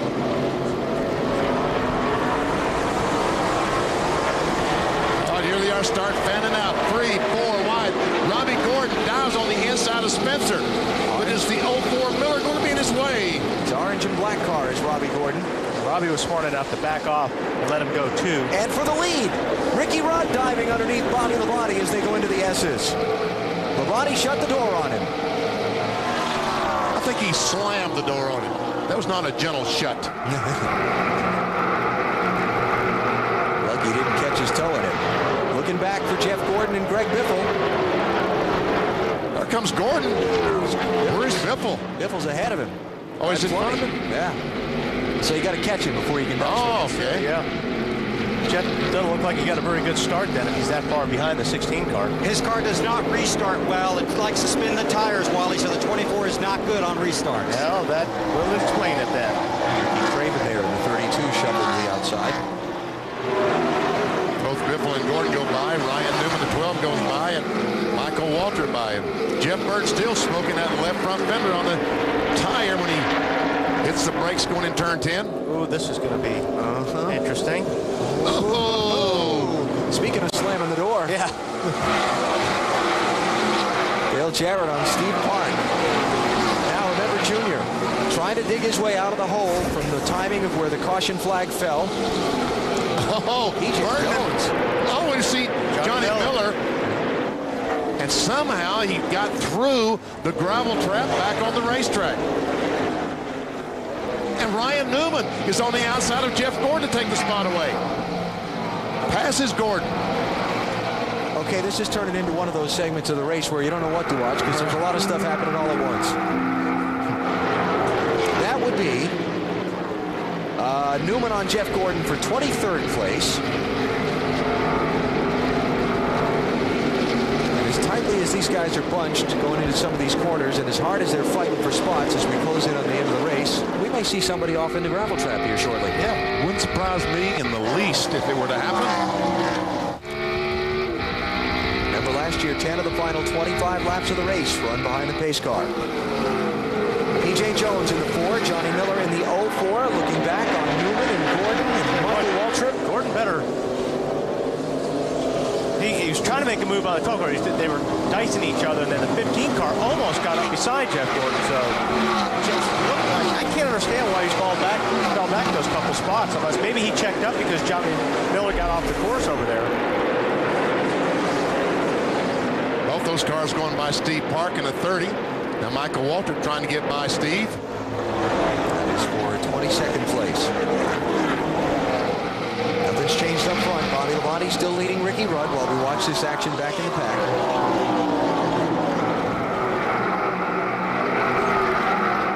Looks like Biffle's been able to get by Ron Fellows. You know, watching Jeff Gordon, who started on pole for this race. Spencer off course. That's why I hesitated, trying to figure out who it was. Cue the duck. Aflac NASCAR Winston Cup Trivia Quiz. The last time 3 straight NASCAR Winston Cup races were won from pole. I bring that up because Ryan Newman at Pocono and Kevin Harvick at Indianapolis the last 2 weeks have won from pole position. Got this one? No. It's a pretty good answer. It's longer ago than I thought. How about 1985? Wow. Bill Elliott won at Michigan, Dale Earnhardt at Bristol, and then Bill Elliott won the Winston Million at Darlington. And all 3 of those victories from pole position. I think Jimmy's been in the grass more than he's been on the track here this last lap.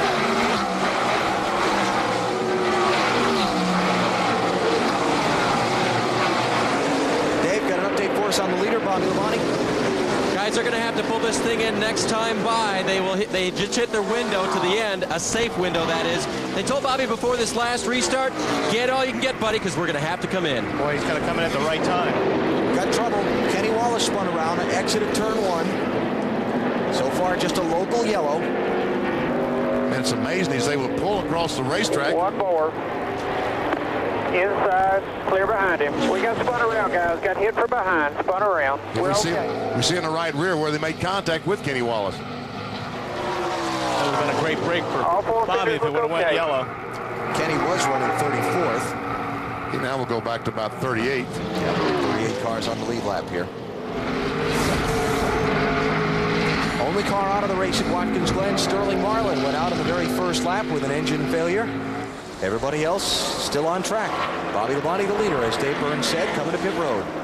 Ricky Rudd takes over the top spot. Dave? And the last report from Bobby was that they were needing a little more grip, but they adjusted on that, and now he was sliding the nose a little bit. So they're going to see if they can correct that with the air pressure, but not much. Bobby really likes the car, and as you saw, he was pulled away from the front of the field. Left side tire is on now for Bobby. They'll go around to the passenger side, the right side, a little bit different this day. As they pit in the opposite direction, the crew will send him back out. His teammate Tony Stewart and Dave Blaney are also on pit road. Bill? Tony Stewart for fuel only. Fuel only. He's over the line. He's over the line, so they'll have to push him back. Now they can service it. Now they can put the fuel in. He's on his way. That cost him. That cost him. Oh, my goodness. He had great strategy. No tires. Only going to take 4 or 5 seconds for fuel. And it cost him a couple of seconds to have to push the car back.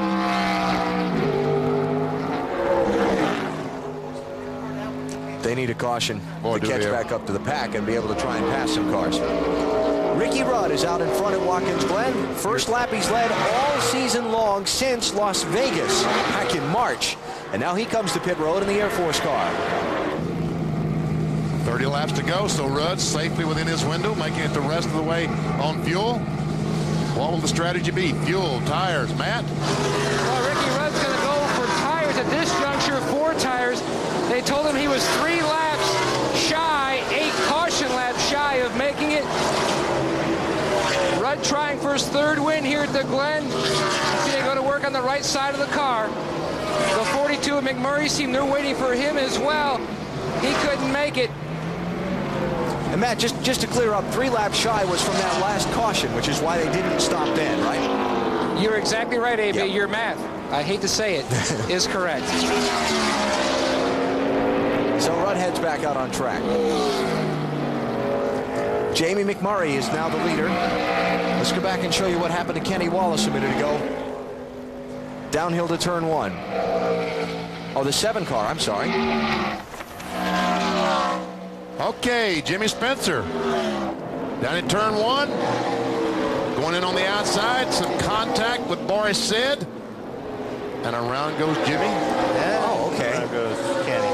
So it was the 7 and the 23. Yes. Man, go high. Come on. Come on. Clear. On board with Morris.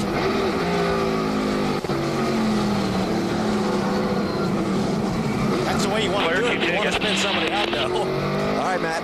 Jamie McMurray already going to work on the right side of the race car.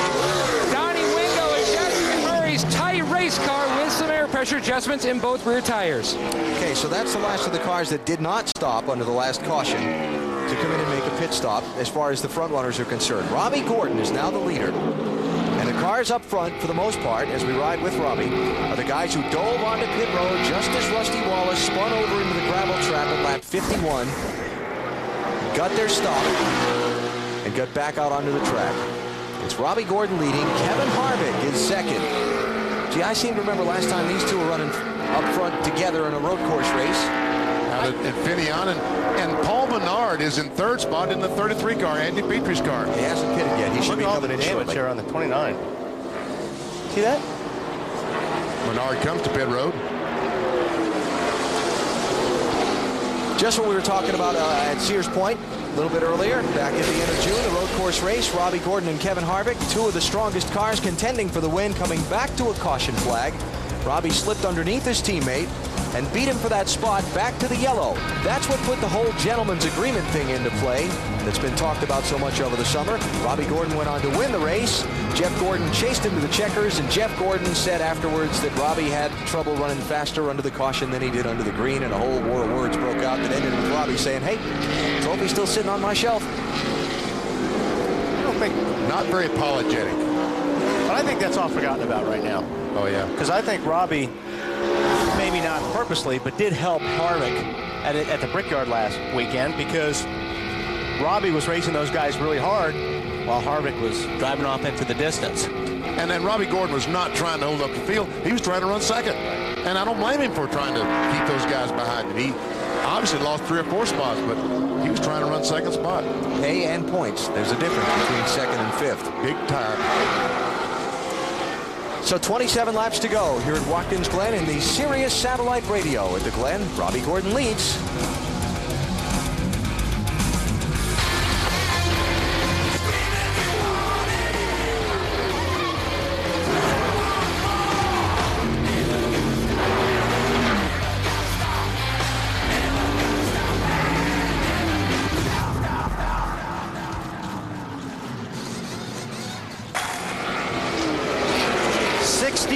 Laps of 90 completed at Watkins Glen. this 220.5-mile race on what has turned out to be a beautiful day, even though there was bad weather in the forecast. Some smooth runs on the track.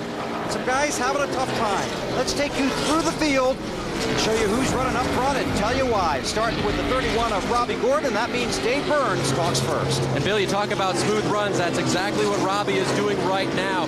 He's not happy with the way the car handles through turn 1 in second gear, but he's happy with the fuel mileage because he's out front. Right behind him, his teammate, Kevin Harvick, he's not pushing him right now because he too needs to save fuel. If they both work together, I checked with their pits, they should be good to the end on fuel. Matt? The Ganassi cars are running third and fourth. Casey Mears, 2 laps shy at this juncture of making it on fuel. But crew chief Jimmy Ellich thinks that they can make that up by just conserving. That's what he's trying to do. Meanwhile, Scott Pruitt, I talked to his crew chief Matt Chambers. The air pressure adjustment has helped on the last stop. He hasn't said anything else, Marty. Dale Earnhardt Jr. doing all he can inside that little red race car to pedal towards the front, currently running 5th. A minute ago, he told everybody on the radio, shut up, let me concentrate. I'm trying to track these guys down. Jimmy Johnson behind him. Car's pretty good for Jimmy. I asked Chad Knaus, can you make it all the way, and do you have to stop? He said, I should stop again, but I'm not gonna, Matt. Jeff Burton trying to improve on that second place finish. He says the car has gotten a little bit better. They are looking at the fuel mileage, though, Dave. Ward Burton trying to better his best of 19th here at Watkins Glen. How do you do it? Stay on the track and catch a lucky break. He pitted with those guys that came in and ducked in like the 29 car. He's on the same strategy. Matt? When Matt Kenseth looked at this season, they felt like the road courses were their biggest hindrance standing between them and a championship. They tested it both. They feel like it has helped Bill. Right now he's running in the top 10. They are close on fuel. In fact, Robbie Reiser said, Matt, conserve, it's vital. Greg Biffle was heartbroken when he found out other guys got on pit road when the last caution came out. He was just crushed. They came onto pit road to try and fix the car because it's a little loose on both the left and right-hand turns.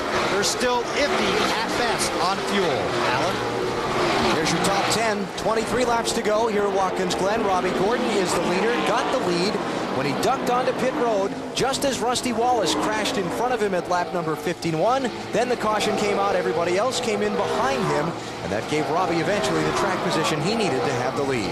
Let's continue going through the field. Bill? Well, Jeff Gordon started on the pole, didn't stay there very long, barely made it through the first turn. That dropped him back to the rear of the field, worked his way back up. He, too, got hurt by the guys that beat them to pit road. The 24 is going to be very close on fuel as well. And remember, if there is a restart, the 24 car not very good on restarts. He spins the tires, Dave. The 88, a favorite of the duck-in strategy as well. He came in with leader Robbie Gordon, or the guy who became the leader. And they should be able to make it to the end. They haven't talked a lot about fuel conservation. So DJ, keeping it on the track, making it good. Marty? Ryan Newman, in course of his backup car, we saw the accident and countdown to green Friday here in practice. But this backup car finished second here last year. A little tight, 1, 2, and 9, and 6 laps short on the fuel. That's going to hurt him later on. Michael Waltrip back there in the 14th position. He can make it all the way on fuel. That air pressure adjustment, Michael came on the radio, said, Slugger, that was the perfect call last time. Bill? Mark Martin has a great car and he had a great run, but you never know from where he is on the track, back in traffic. And that traffic is hurting the performance of his race car. He's tight on the rights and the lefts. They did an air pressure adjustment, track bar adjustment on the radio to Mark. Nice and smooth. Go get some more. Ron Fellows has some work to do at Sonoma. He went from 22nd to 7th near the end of the race. Right now he's running the 16th position. No changes on his last stop, just 4 tires and fuel. Dave, he's good to go on gas. Just checked with Jimmy Fennig. There was a crew chief for the 97 car of Kurt Busch. If they saved correctly, they'll be okay on fuel. It is a little bit better as far as handling goes than it was before. Marty? Jeremy Mayfield said he's loose on the throttle when he gets back on the gas, and Wally might tell you that's not a very good thing here, but he's having a great run. Started 40th up to 18th. The last time he took a provisional at Watkins Glen, he finished 3rd that day, Matt. Elliott Sadler running back in the 19th position, just working on that race car all day. The last stop, an air pressure adjustment. It has helped him a little bit, but not enough, Bill. Not exactly a great day for Bill Elliott, barely hanging on inside the top 20, running 20th on the track.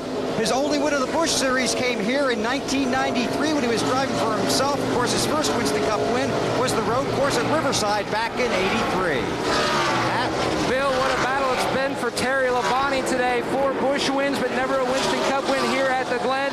Earlier in the race, he lost in the back. They've also been trying to work on that race car, which has been tight. So there's Terry Labonte running in 21st position as we take you about halfway through the field. Now, Bobby Labonte, remember, did not pit under the caution, came in under the green. We said it was going to cost him a bunch. Boy, it has. He's 28th position, trying to get by Ricky Craven for 27th. And some of these cars are going to have to stop, but the best that Labonte can do is probably a top 20. Yeah.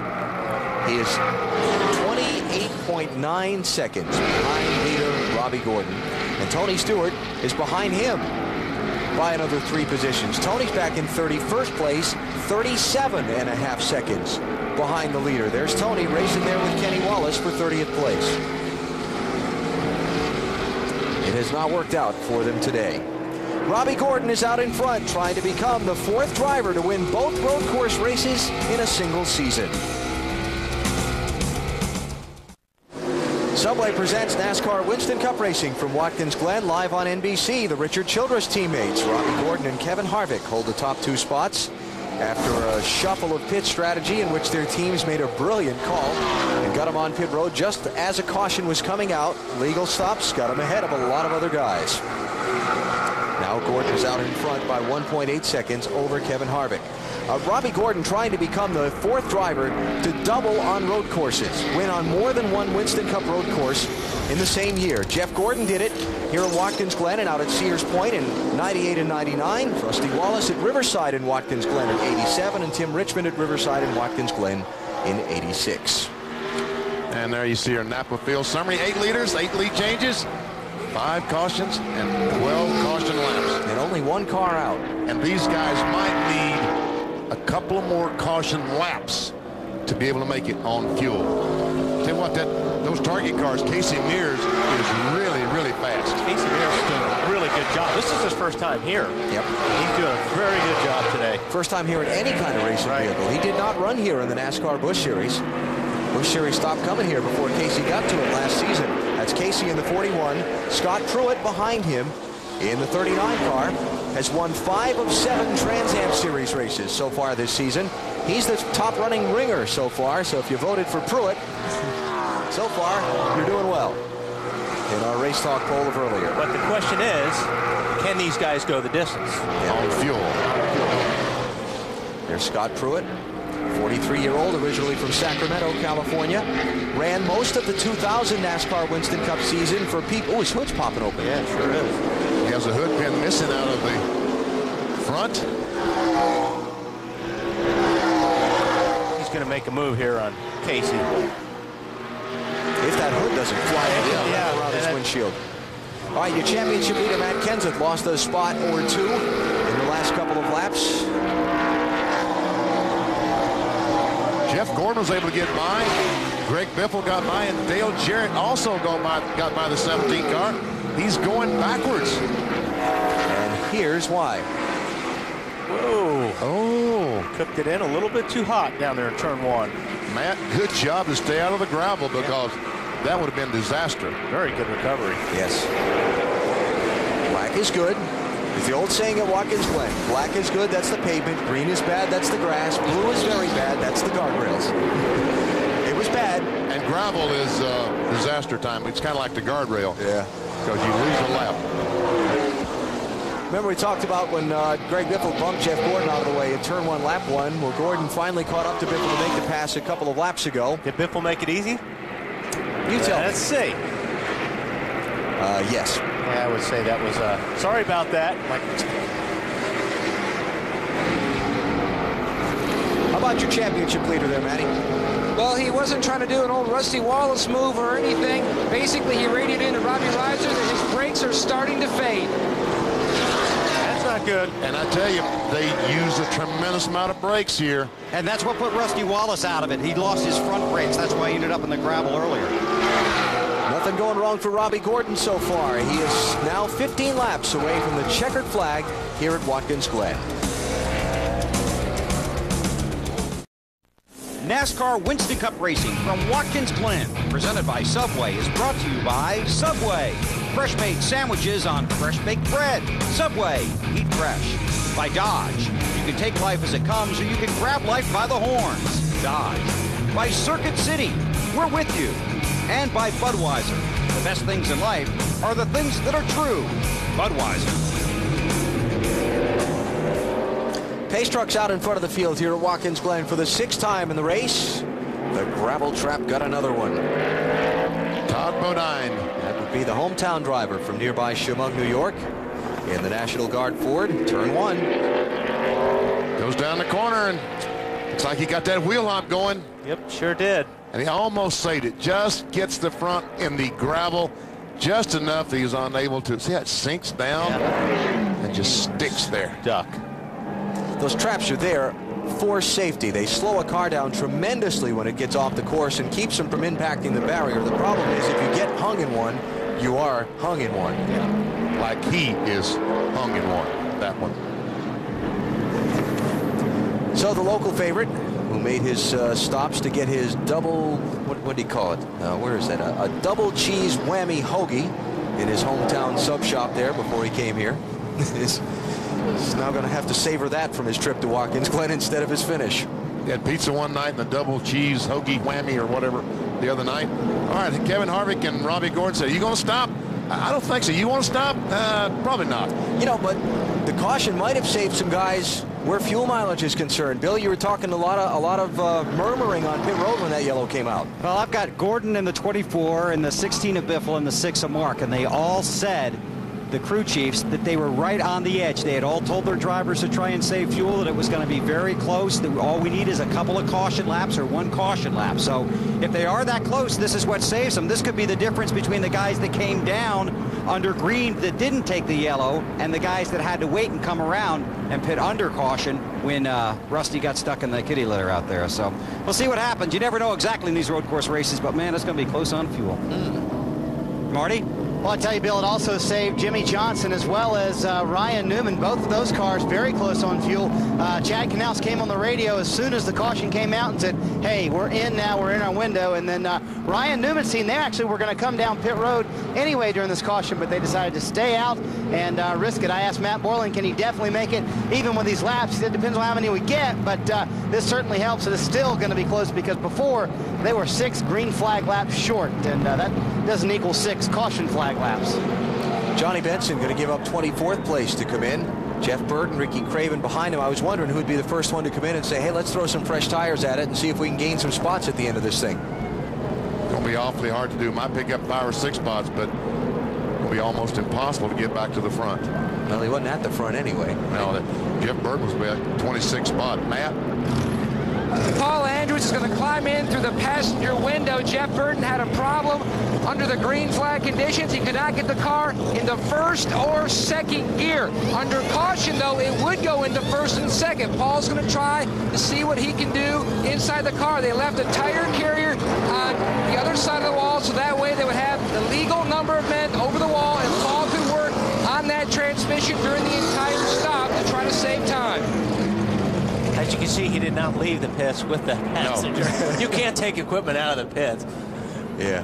Or people. Or people. Well, you're not supposed to anyway. I think the passenger seat of the Wally's World car would be a little more comfortable than riding around laying on those roll bars, you think? So only a few stopping here under the caution. Everybody else hoping the yellow laps will give them enough fuel to make the finish. How about the leader, Dave? We'll check in his pit, Alan, with Kevin Hamlin, Robbie's crew chief. He told us, or he told you guys over the radio, that he was driving so slow the dimples may still be on the tires. Has he saved enough fuel now to run fast? Yeah, I believe we should be fine on the fuel.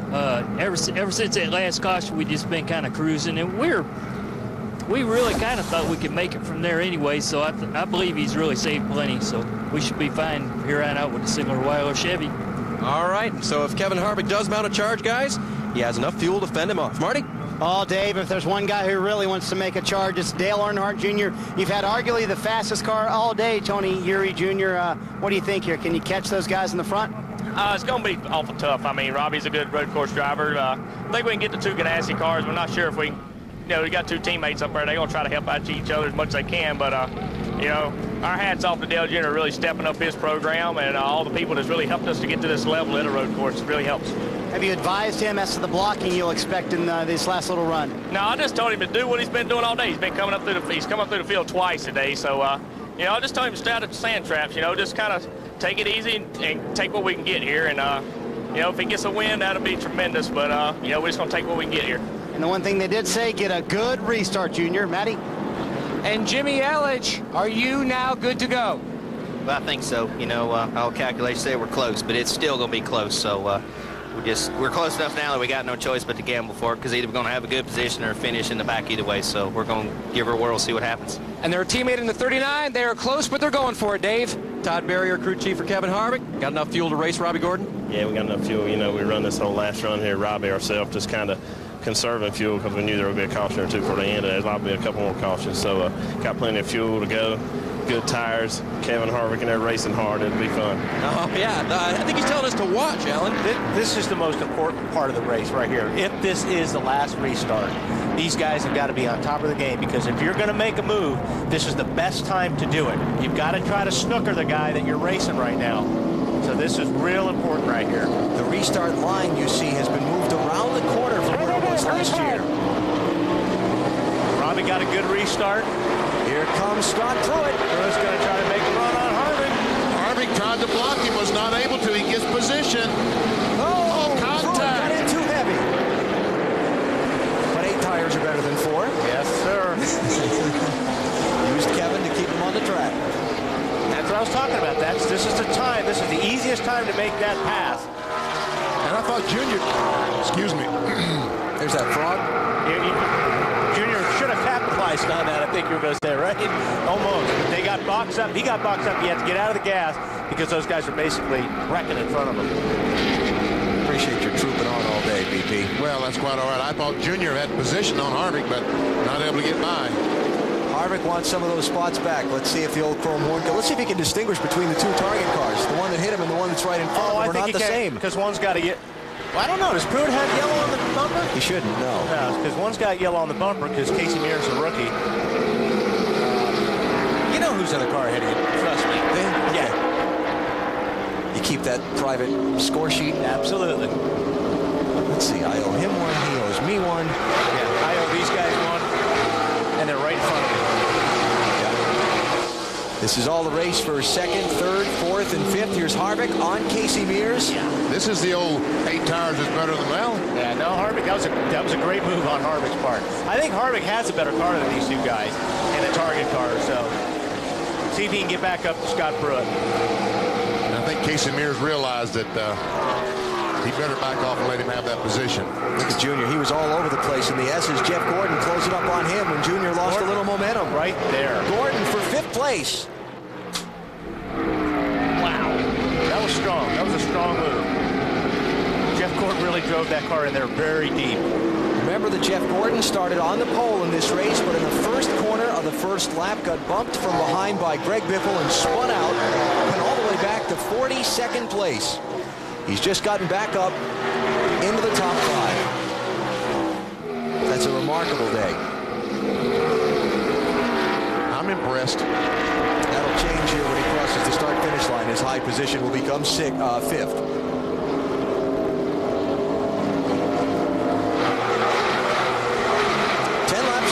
Watkins Glen. Robbie Gordon out in front of Scott Pruitt. Kevin Harvick, Casey Mears, Jeff Gordon, and Dale Jr. 2 of the top 3 in the championship, running back-to-back in 5th and 6th. Matt Kenseth is running in 11th position. Heard some concern about his brakes before that last caution. That's going to cost Pruitt right there. He caught the slower car of Rusty Wallace, who's going through the S's there, and there you go. Harvick's trying to take a look. In a pounce. That's what I'm saying. If you go through the S's and you have to lift just a little bit, boy, the guys behind you really make up a lot of ground. Scott Pruitt, one of the 5 ringers in the race, the road course regulars. Do you know that as far as the ringers are concerned, the last time a non-Winston Cup regular won a NASCAR Winston Cup road course race was 1973 when Mark Donohue did it at Riverside, California. And Greg Biffle missed the interloop that time, had to stop back there and give up the 8th position. He's going to give it up when he comes to pit road for his stop-and-go penalty. The interloop was made back in the early 1990s. And Fellows is off in the sand. Did he get through? Yeah, but he might get stuck in the mud. Yep, he's going to make it. So much for a good finish for one. Uh-oh, Casey Mears. Was in 4th place. Not anymore. Guys are trying a little bit harder now. A little bit harder than they have been all race. Get down to the end of the race. You gotta get everything you can out of these cars right now. And the brakes are worn and the tires are worn, and you're trying to get more out of it than you were before. Yep, the track is slick. Bobby Labonte on Casey Mears there. That's all the way back for 22nd place now from 4th for Casey. You can see those rear tires are getting very worn on the 41 car. Gets back on the throttle, and the back end wants to kick out. Let me just mention on the Greg Biffle thing, that inner loop there, the chicane in the back straightaway, if you miss that, if you go straight ahead on the old part of the racetrack and don't come to a complete stop before you exit that part of the racetrack, then you're going to get brought in for a stop-and-go penalty. NASCAR says Biffle did not stop completely and take his own penalty back there, so he's being black flagged and things are going to get worse for him. Robbie Gordon is out in front as we're down to 8 laps to go at Watkins Glen. How did he get here? Well, he was running just a couple of spots behind Rusty Wallace coming into turn 10 of 11 on the track when Rusty spun off track in front of him. He made a quick move onto pit road after the leaders had gone by and got his pit stop in before NASCAR put out the caution flag. Then when the pit stop cycled back around, Robbie Gordon out in front. Scott Pruitt right behind him, 2nd place. Ditto for him. Made the dive onto pit road just when Rusty Wallace spun, but before the caution came out and closed the pit lane. Now he's passed a couple of cars to move up to 2nd. And Kevin Harvick in the same boat as his Richard Childress teammate Robbie Gordon. Plus, don't forget, Harvick coming back from that scary pit fire back at lap 22. They came down pit road under the green. They had a little fuel spill, and a spark or a burning piece of rubber out of his brake system ignited that fuel. Everyone okay, and Harvick continued on. But a very scary moment there. And Jeff Gordon, how he got here? Well, we said it just a second ago. Bumped from the lead in the first corner of the first lap. And his crew has just kept on hammering all day on their pit strategy, and Gordon passing cars through traffic. At one point in the race, about 1 a lap, just after he got spun out. A lot like what they did last week at the Brickyard. Have not given up and are in the 4th spot right now. Championship picture won't change a whole lot if they finish as they're running now, because Matt Kenseth is inside the top 10 in 9th position. And Gordon here pressuring Kevin Harvick for 3rd. See the scoring serial on Jeff, just a steady climb to the front. Boy, whoa! Boot there to, excuse me, Kevin Harvick. I'm in a hurry. That was close. 5 championship points. Here comes Dale Jr.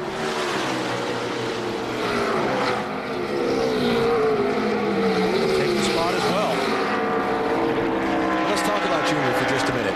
Here's a guy who has gotten off course last couple of times. We've seen him here at Watkins Glen. Struggled at this racetrack. He led a good chunk of the race today. And although the track position didn't work out in his favor, he was leading when Rusty Wallace spun and had already passed the entrance to pit road when the caution came out, so he couldn't take advantage of that same strategy. They've recovered very nicely to 4th place. I think Tony Eury Jr. said it correctly when he said Dale Jr. has really stepped up his program on the road course. Good job. Nice top 10 for Ward Burton, huh, Dave? How about that, Alan? How'd he get there? Well, he had the same duck-in strategy as the leader Robbie Gordon did. And as I mentioned before, he's kept the thing on the road course all day. Best finish here before, 19th. He can keep it top 10 now. What a great day for Ward. And of course, this is a team that is likely to be splitting up at season's end. Ward saying at Indianapolis last week that he and Bill Davis had agreed they might want to look at other options for next season, even though they have a contract together for 2004. I spoke with Ward earlier this weekend. He said it's kind of good that the word's out there.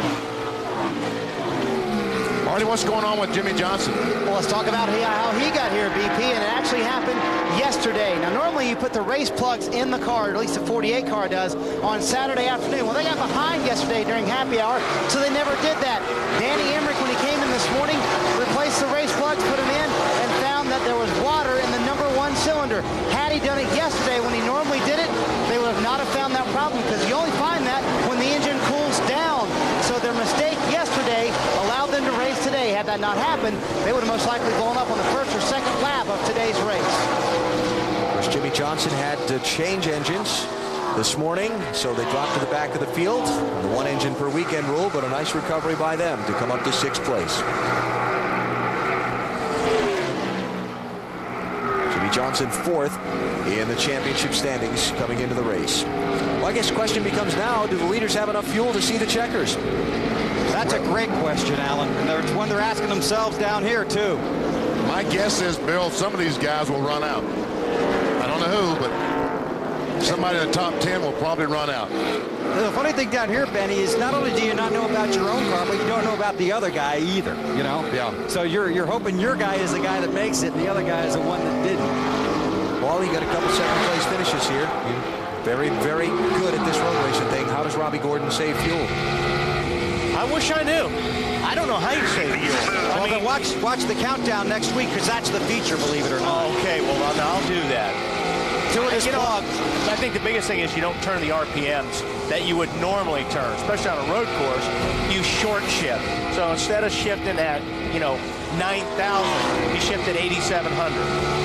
But you've got to be careful, because if you short shift, you're going to go slower, and the guys that are behind you are going to catch you.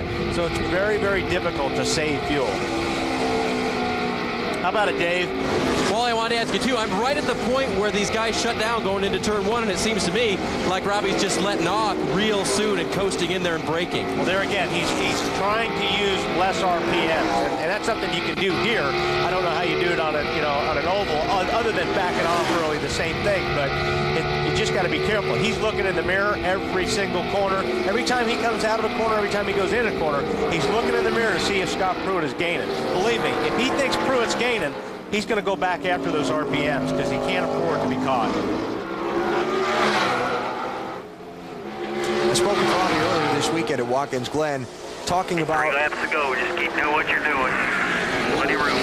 That's crew chief Kevin Hamlin there, talking about his road racing skills. And I said, where do you beat these guys? Why are you such a good road racer? And he said, I don't know why I'm such a good road... I don't know where I'm beating them on the racetrack, but I can tell you that I think my road racing advantage comes from driving a freer race car, a car that's sideways more than some other people. He said that hurt my oval track racing when I first came to Winston Cup, because on an oval track I was driving a car that was hung out sideways too much. But on a road course, that's a good thing, and I'm not afraid of it. And he's still using that curb back going in the inner loop or bus stop. How about Tony Stewart? Came in and topped off the fuel there at lap 59. He is charging back through the field. He was lower than 32nd at that point with 30 laps to go. And just took over the 12th spot. Kurt Busch and Michael Waltrip there. He's actually picked up 12th. And that's a team, remember, they stopped and got that fuel, Alan, and they definitely could have made it to the end. They were really disappointed to see that last caution going out. Yeah. And, of course, Tony's another one who had to start at the back of the field because they had an engine problem that we documented. Ended up working all night and chartering an airplane to fly an engine up here from North Carolina, and started at the back of the field. And it's been an all-day scramble for the 20 car to get to the front of the pack. The guys don't look now, but it looks to me like, let's see Mark Martin trying to get on the inside. Looks to me like Jeff Gordon is closed up right on the back bumper of Scott Pruitt. Yeah, he has. Jeff Gordon was 0.7 of a second faster than Robbie Gordon last time, the leader. But Robbie, we believe, is in save fuel mode. Right.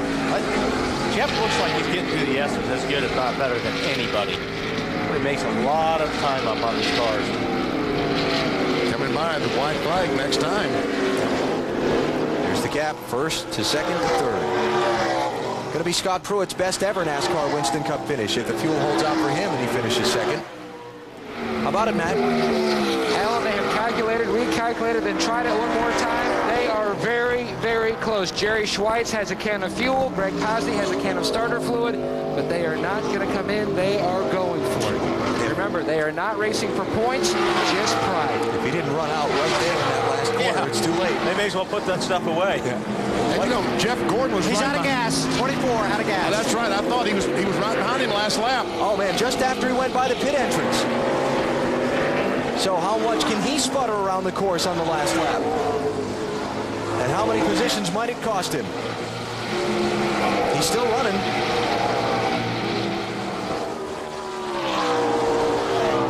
in one spot. Yeah. And how about the leader, Robbie Gordon? Half a lap now from the checkered flag. Does he have the gasoline to make it to the stripe?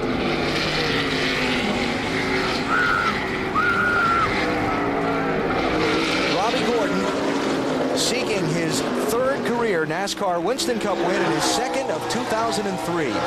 The dive onto pit road as Rusty Wallace spun in front of him at lap 51 may turn out to be the key to victory today. It's all about track position these days, and he got it then by being able to pit before pit road was closed for that caution flag. Coast from here. Yep.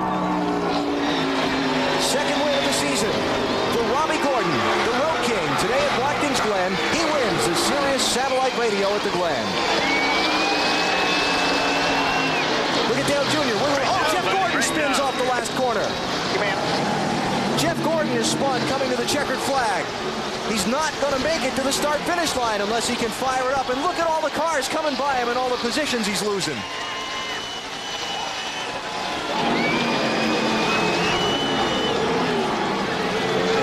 Did he spin or did he get hit? He might have gotten hit. He was out of fuel coming off turn 10, turn 11, and whoever was behind him just couldn't help, just ran right up the back of him. I think it was behind him at one time. It wasn't Junior that hit him. It might have been Harvick or the 48 car. I'm not sure which. Okay. But Junior had already got by him on the backstretch. Okay. Robbie Gordon has won at Watkins Glen. Hang on to that wheel, Robbie. And Jeff Gordon is going to finish in 33rd place. Here comes through the corner. He's out of gas, but he's trying to keep the car going to get to the line, and there they make contact, and he once again moves over in front of the 29, and around he goes. It cost Harvick a spot. Jimmy Johnson went by him. Was he trying to block him or just try and get out of the way? I think he's trying to get out of the way, and Harvick, well, he obviously couldn't get around the left, so he turned back to the right, but in the meantime, he was all up in the back of Jeff Gordon. And the driver and crew chief of the 29 car have been called to the big red truck to have a little meeting.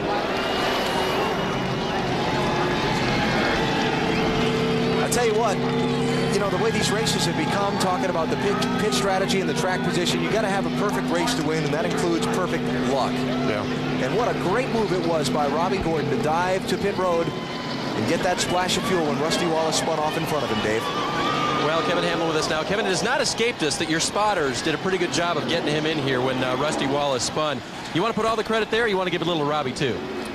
Well, he did a great job. You know, he knew what we were looking for. We had the laps on the dash, and he knew where we could go, what was a possibility anyway. But we weren't really sure. We heard the guy over the loudspeaker yelling, "Oh, trouble!" And we decided we were going to take a chance and dive in and see if we couldn't. We were trying to decide if we were going to gamble on that lap or not anyway. So that's about the only chance we had, because, to tell you the truth, I kind of messed up earlier. We were supposed to pit on lap 20.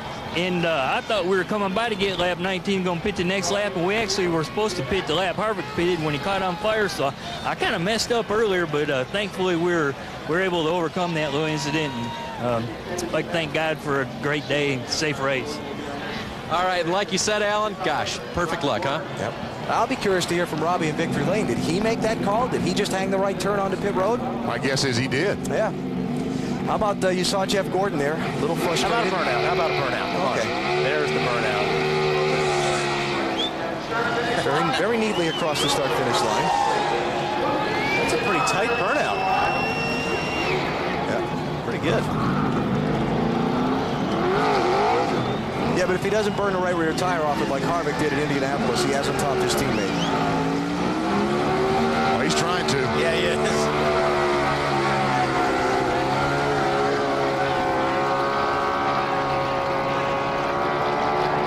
Burnout. Okay. So Robbie Gordon will try and drive through his self-induced fog to Victory Lane. Meantime, Jeff Gordon crashing off the last corner after he and Kevin Harvick got tangled up. Yeah, I mean,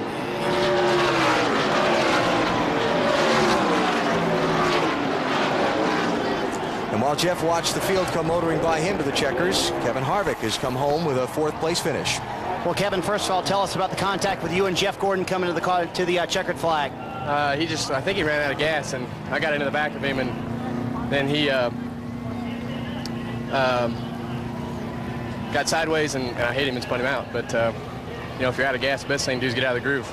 Tell me about early on in the race, the fire on pit road, and what you thought happened there, and how you guys made up the track position after that. Yeah, I didn't know there was any fire until they told me. I didn't see it, but it's a good day for the GM Goodwrench car. I feel bad today. I don't have much energy, and just to come home fifth is a tribute to this Goodwrench team and everybody. I want to congratulate Robbie and this whole RCR gang for winning this race. A win last week, a top 5 here at Watkins Glen. Alan? Robbie Gordon is one. We'll talk with him in the winner's circle when we come back to Watkins Glen.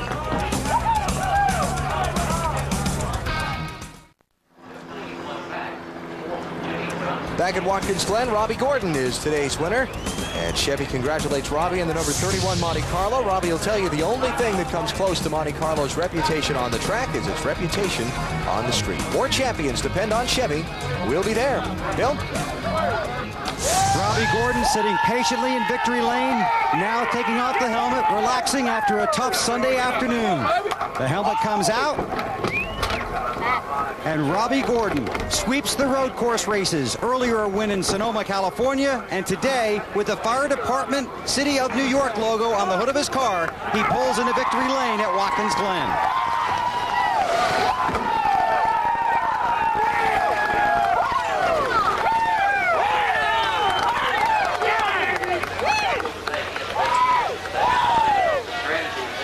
Crew Chief Kevin Hamlin is here.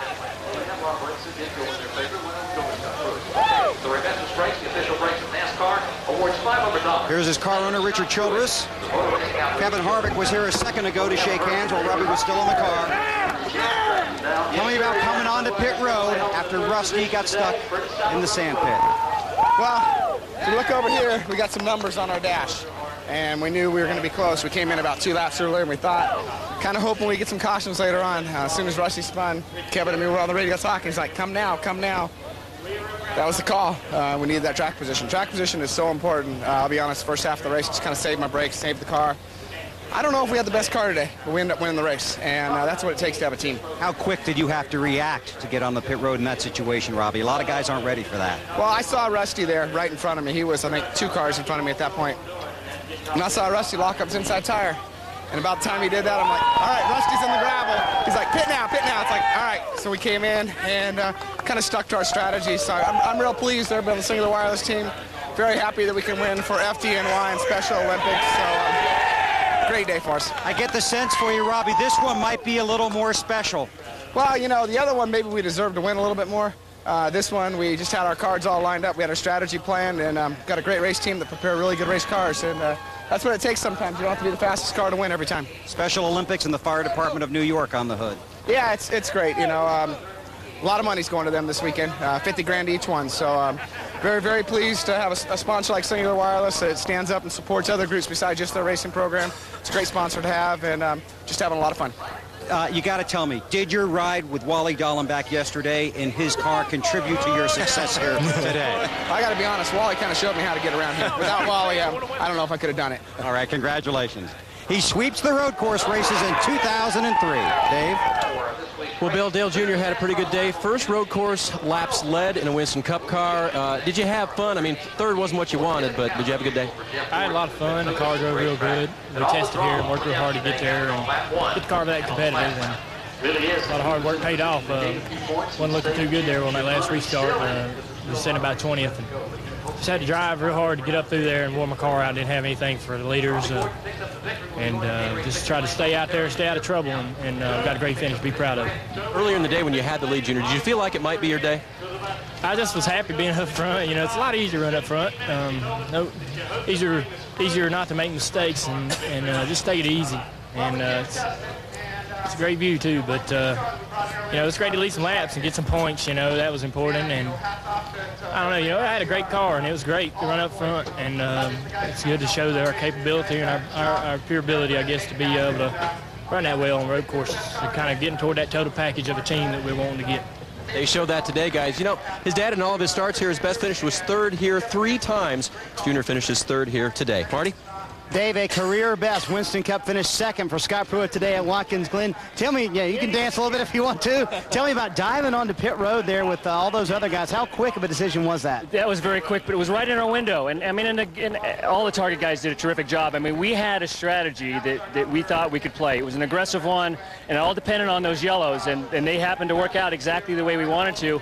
Unfortunately, we pitted so soon at the end that we had to conserve fuel. They're going, go after Robbie, but you got to conserve fuel at the same time. And we could about pace him, but we couldn't catch him. If you would have gotten a restart, could you have caught him? I mean, it seemed like all you needed was a little track position on him. The thing that a restart would have done would let me run full fuel, because then I could have gone for it. But you know what? I'm happy with second. Not that you're ever happy with second, but career best for us. And for the target guys, Ganassi guys, they worked real hard getting this fourth car here. And thanks to them, and hi to my family at home. Miss you. Big run for Scott Pruitt today. Comes home second. Dave? Matt? And Jeff Gordon's walk out the infield care center. Jeff, first off, what happened? Harvick said that he knew you were out of gas, but felt like you should have been out of the way. Well, I was trying to get out of his way, and when you're out of gas, you don't have many options. And, you know, it's our fault for running out of gas, but I felt like, you know, he was fighting a little bit too hard because it's pretty easy to pass me. What a great drive, though, from the back almost all the way back up to the front. Doesn't mean anything now, though. You know, that was one of the hardest I've ever driven a car. These last 2 weeks have taken a lot out of me and this race team. And last week we saw the results, and unfortunately today we didn't. Any conversations with the medical team, Jeff? Yeah, I mean, this is ridiculous. I'm telling you, 100 people could have gotten there before I got there. I mean, you know, I shouldn't say anything because it wasn't that they didn't get to me very fast. I mean, I was fine, but you should have seen the drive trying to get to the hospital. I mean, we were in bumper-to-bumper traffic in the ambulance trying to get there. Well, the good news is he's okay, Dave. Well, Jimmy Johnson raced twice here now. Twice has had to go to the back, and twice has come through for it today. How'd that feel? This is like a win for the Lowe's team to be able to have a day like we did today. You know, sometimes not being the fastest car is going to pay off for you. It's just being consistent and fast enough. And you know, I've got a lot to learn on the road courses. This year's been a struggle for me, and I've been able to learn in the race and do what I need to do. And luckily, we had a good enough car to, you know, I didn't screw it up enough in happy hour yesterday. We left it the same and came into today, and I really changed my lines and changed some stuff around and picked up some speed. So a great day for the Lowe's team. And the way things started shaking down there at the end, you know, I was content with 6th, and then, you know, I see guys slamming and banging, and looked like Jeff ran out of fuel, and 29 got in the back of him, and I got by both of those guys. So great day for us in points, terrible day for my teammate. So kind of mixed emotions, but very happy and proud of the Slows team. All right. Hey, Marty, I think you got a guy who's also proud of what they did today. Yeah, he's also one of those guys you got to say, Howard, how'd you get up there? Well, Frank and them made some great calls on pit road. We got up there by pitting a little bit earlier than some others. At the same time, they made a lot of improvements on the car. The car was pretty good, and really happy for the CAT team because everybody worked hard this weekend. We improved the car a bunch on Friday. We struggled Saturday and happy hour, but they made some good calls today and made the car better today, and that's what the team's all about. Hey, he doesn't like road courses very often, but he said, you know what? When I have a good car like that, it's a lot of fun. Alan? Let's check the finishing results from today's race at Watkins Glen. Robbie Gordon with his second win of 2003, sweeping the road courses this season. And we see Harvick came across in 5th spot. Dale Jarrett, another top 10. Maybe they can build off that. And look at Kenton. How about that? Back in there at 8th spot. Tony Stewart came back to 11th. Bobby Labonte back to 14th after the strategy just didn't fall right for them today. All these cars on the lead lap. Still haven't seen Jeff Gordon. Because all these cars, once again, are still on the lead lap. Casey Mears was running in the top 5, got off the track there in the late going, wound up all the way back in 22nd. Well, we have one car that was out today. And Greg Biffle, you know, was black flag for not stopping over in the chicane. He finishes 31st, and Jeff Gordon, 33rd, last car on the lead lap. Ron Fellows and Boris Said were off the track at the end. The only car officially retired from the race was Sterling Marlins that went out on the first lap with an engine failure. Talking about Matt Kenseth winding up with that strong finish today. This was down in turn 1 late in the race. Now, this could have been disaster. If he would have gotten the gravel over there, if he would have been just over about another 3 or 4 feet BP, that really could have ended his day. Because he would have been a lap down, finishing no better than 34th. Junior closes some ground. The lead was 286 before this race. It's now 258 for Kenseth over Dale Jr. See Kevin Harvick up a couple of spots at the expense of Michael Waltrip and Bobby Labonte, and Robbie Gordon's win moves him into the top 10 at the expense of Rusty Wallace, who spun off course and falls out of NASCAR's top 10. Robbie Gordon celebrating his 4th NASCAR Winston Cup win in pretty fine style. Nice, neat, tidy burnout at the start-finish line. Back with more at Watkins Glen in just a minute on NBC.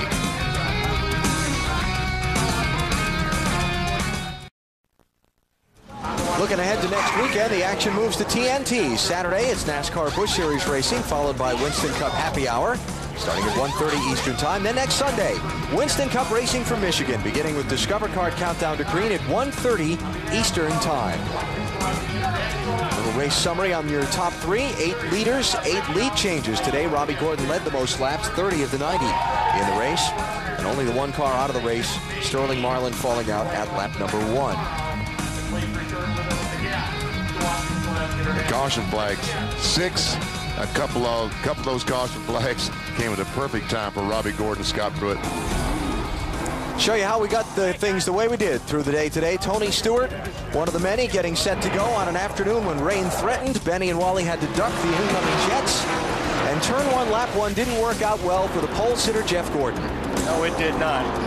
Greg Biffle got in there. It's just a little bit too hot on cold tires, locked up the front tires. Unfortunately, Jeff got the worst of it. This is later in lap 1. 4 car makes contact with Kyle Petty. They kind of bump, and Kyle Petty almost hit on into the wall. Pit stop under the green at lap 22. Scary moment for Kevin Harvick's team. Rubber from the car is on fire. They spill a little gasoline. Everyone is okay. You see the fireman right on top, though it did take him a second to get that blaze under control. Then Kevin gets bumped by John Andretti and bumps the kill switch that you're supposed to hit in the event of a stuck throttle on his steering wheel. Takes him a minute to regroup and get back going. Loses a lot of track position.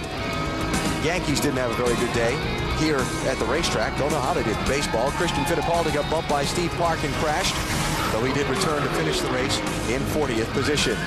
Tony Raines gets tangled up on the back straightaway and turned into the guardrail. He was okay, would end up finishing the race, but after repairs, he was in 41st position. Robbie Gordon, Boris said, same place, back straightaway. Nice save by Boris, but it cost him his track position and some damage to his car's left front.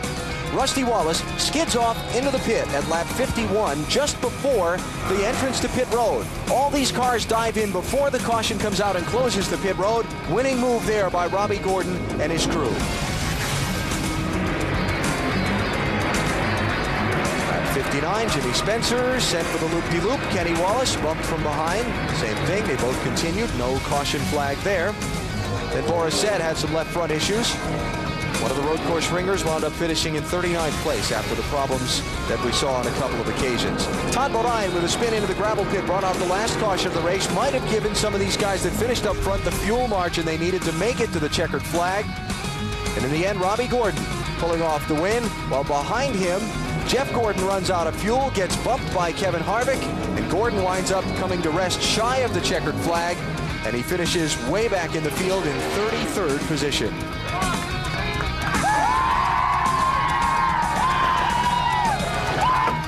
The quick call to pit road at lap 51, the difference in today's win. That was the key. Marty? Guys, they're going to transport Christian Fittipaldi to the infield care center here. He took in a lot of carbon monoxide. We saw the accident there in the Yankees car, and didn't have any crush panels in the car today. Took in a whole lot of carbon monoxide, and they also were asking him if he drank a lot during the day, and he actually said, I have not drank very much at all during the day, so he did not rehydrate during the race, and they also are concerned about the carbon monoxide poisoning, perhaps. Alan? Another example why I'm not a big fan of going out there with wrecked race cars. Richard Childress spraying the champagne for a second weekend in a row after and Robbie Gordon can't get the top off. Kevin Harvick won at Indy, and Robbie Gordon is winning here at Watkins Glen. Gives RC a back-to-back set of victories, and they'll try for 3 in a row next week at Michigan. I better go down and help Robbie. Yeah, go help Robbie Gordon out down there. Try and take your credit. Saturday, 1:30 Eastern on TNT, NASCAR Busch Series racing for Michigan. Then next Sunday, NASCAR Winston Cup racing coverage begins at 1:30 Eastern with Discover Card Countdown to Green. And NBC next, the AVP Nissan Series continues with the Manhattan Beach Open presented by Bud Light. Little volleyball coming at you. Robbie Gordon struggling more to get the cork off that champagne bottle than he did in the last few laps of this race as he won by 2 1/3 seconds over Scott Pruitt. You've been watching NASCAR on NBC.